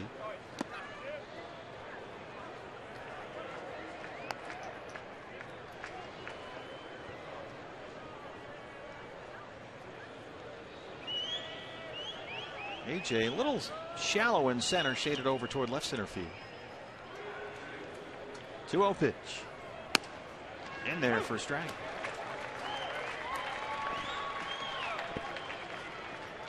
Going to talk to Steve Cobb, Arizona Fall League director, tomorrow. He'll join us in the booth. You'll see Travis Jankowski playing in the Fall League this year. Going to have 2 teams this year, BB. I don't know if you got the word. 2 teams at Salt River Fields this year. So we'll be busy over there. Every day. Be a ball game there pretty much every day. Oscar Hernandez will play in the Fall League. We'll talk to Steve Cobb, the Fall League director, tomorrow. Their season starts soon. Susan will be there. She's at every Salt River Raptors game. I've sat with her at a bunch of games. That's where we saw a lot of Enrique Burgos last fall. Brandon Drury as well. Peter O'Brien all played in the Fall League last year. Nice foul. Good chance for Kathy Grant right there. Nice job, Kathy. All right. She's had a quiet night. Gary's been busy occasionally. Nice Moss. Bouncer shortstop. Bobman has to hurry. And he pulled Goldie off the bag. Jankowski can really get up that line. And Nick knew it. And let's see if Chip Hale wants to challenge. Glenn Sherlock on the phone with Alan Campbell. D-backs won a challenge earlier in the ball game. Nick Ahmed always gets rid of the ball quickly, but when he knows he has a fast runner, he turns it up an extra notch. Yeah, he's off the bag. Yeah, it looked like Goldie couldn't quite get the toe back on the bag.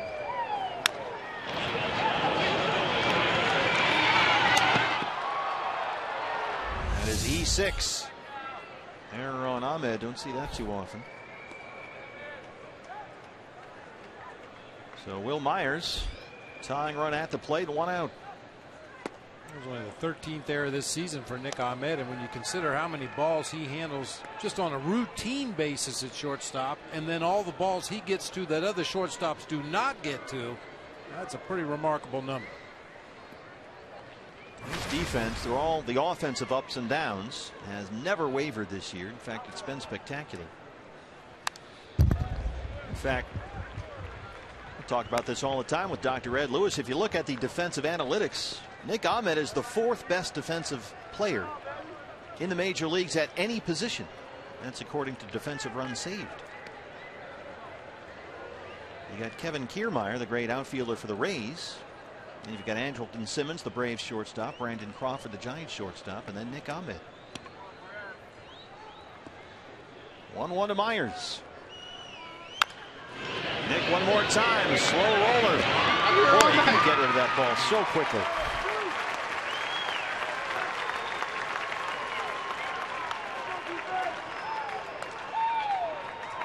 Third baseman, young Harris Solarte.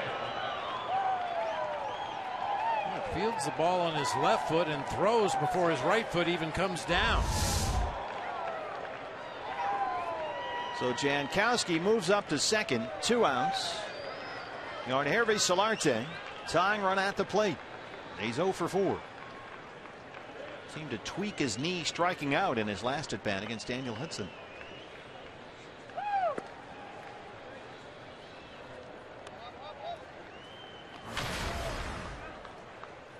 Solarte, a switch hitter. He's best from the left-hand side. Batting .280 as a lefty. That's where he's got 9 of his 12 homers.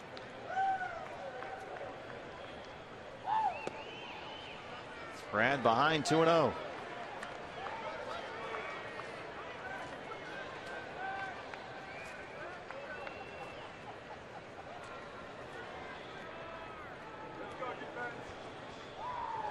Padres tonight have out-hit the Diamondbacks 9-8, but they trail at 6-4.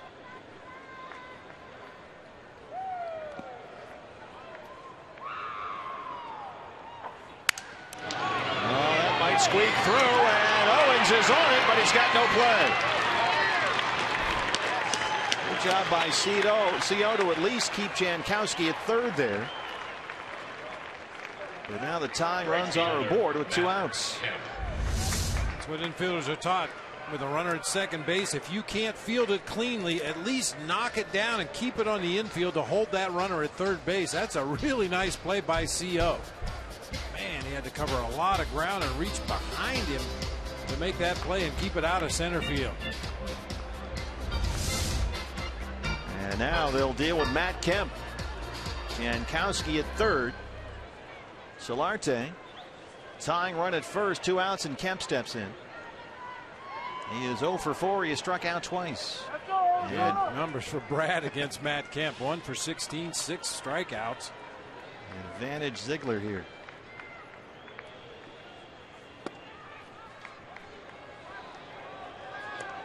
Kemp third in the league in RBIs, right behind Goldie.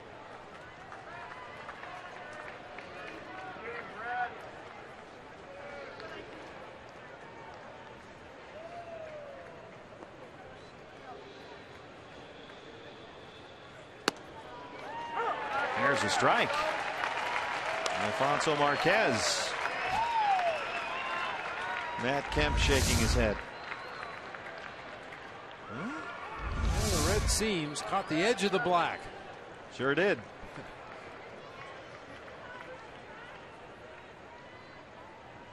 Outfielders are back. A high chopper in the hole. Ahmed has to hurry, and Nick throws him out. And the Diamondbacks come back and win the ball game. They get that 5-run 7th, and they snap the 3-game losing streak. Some stellar defense in this ball game tonight. Really evidenced here in the 9th inning. All 3 outs recorded on ground balls to Nick Ahmed, who made outstanding plays all 3 times. Brad Ziegler appreciates it. And Brad gets the 4-out save. Diamondbacks get the win 6-4. Let's start Diamondbacks Live. Post-game show is on the air. Joe Borowski standing by with Jody Jackson. Jody. Thanks a lot, Steve. Yeah, Joe, comeback win here. And the guys mentioned that 5-run 7th. And then, you know what? It got a little dicey there. But Brad Ziegler, 24th straight save, 26th on the season. Yeah, what looked like the Diamondbacks were doing nothing offensively, finally turned it up, but they got contributions out of the bullpen as well to hold down this victory. Really good job tonight. Very nice way, too, to bounce back after game 1. So, post-game show coming your way. Roof was open tonight. start of fall, in my opinion, here in Arizona. A 6-4 victory. We'll have reaction from inside the clubhouse. Kate Longworth will have interviews both on the field and in the clubhouse. We'll hear from manager Chip Hale. Joe Borowski will break it down. Bob Brenly will join us as well. It is all coming your way next right after the break, so stay with us on this Tuesday night. The D-backs rally in the 7th and get the victory.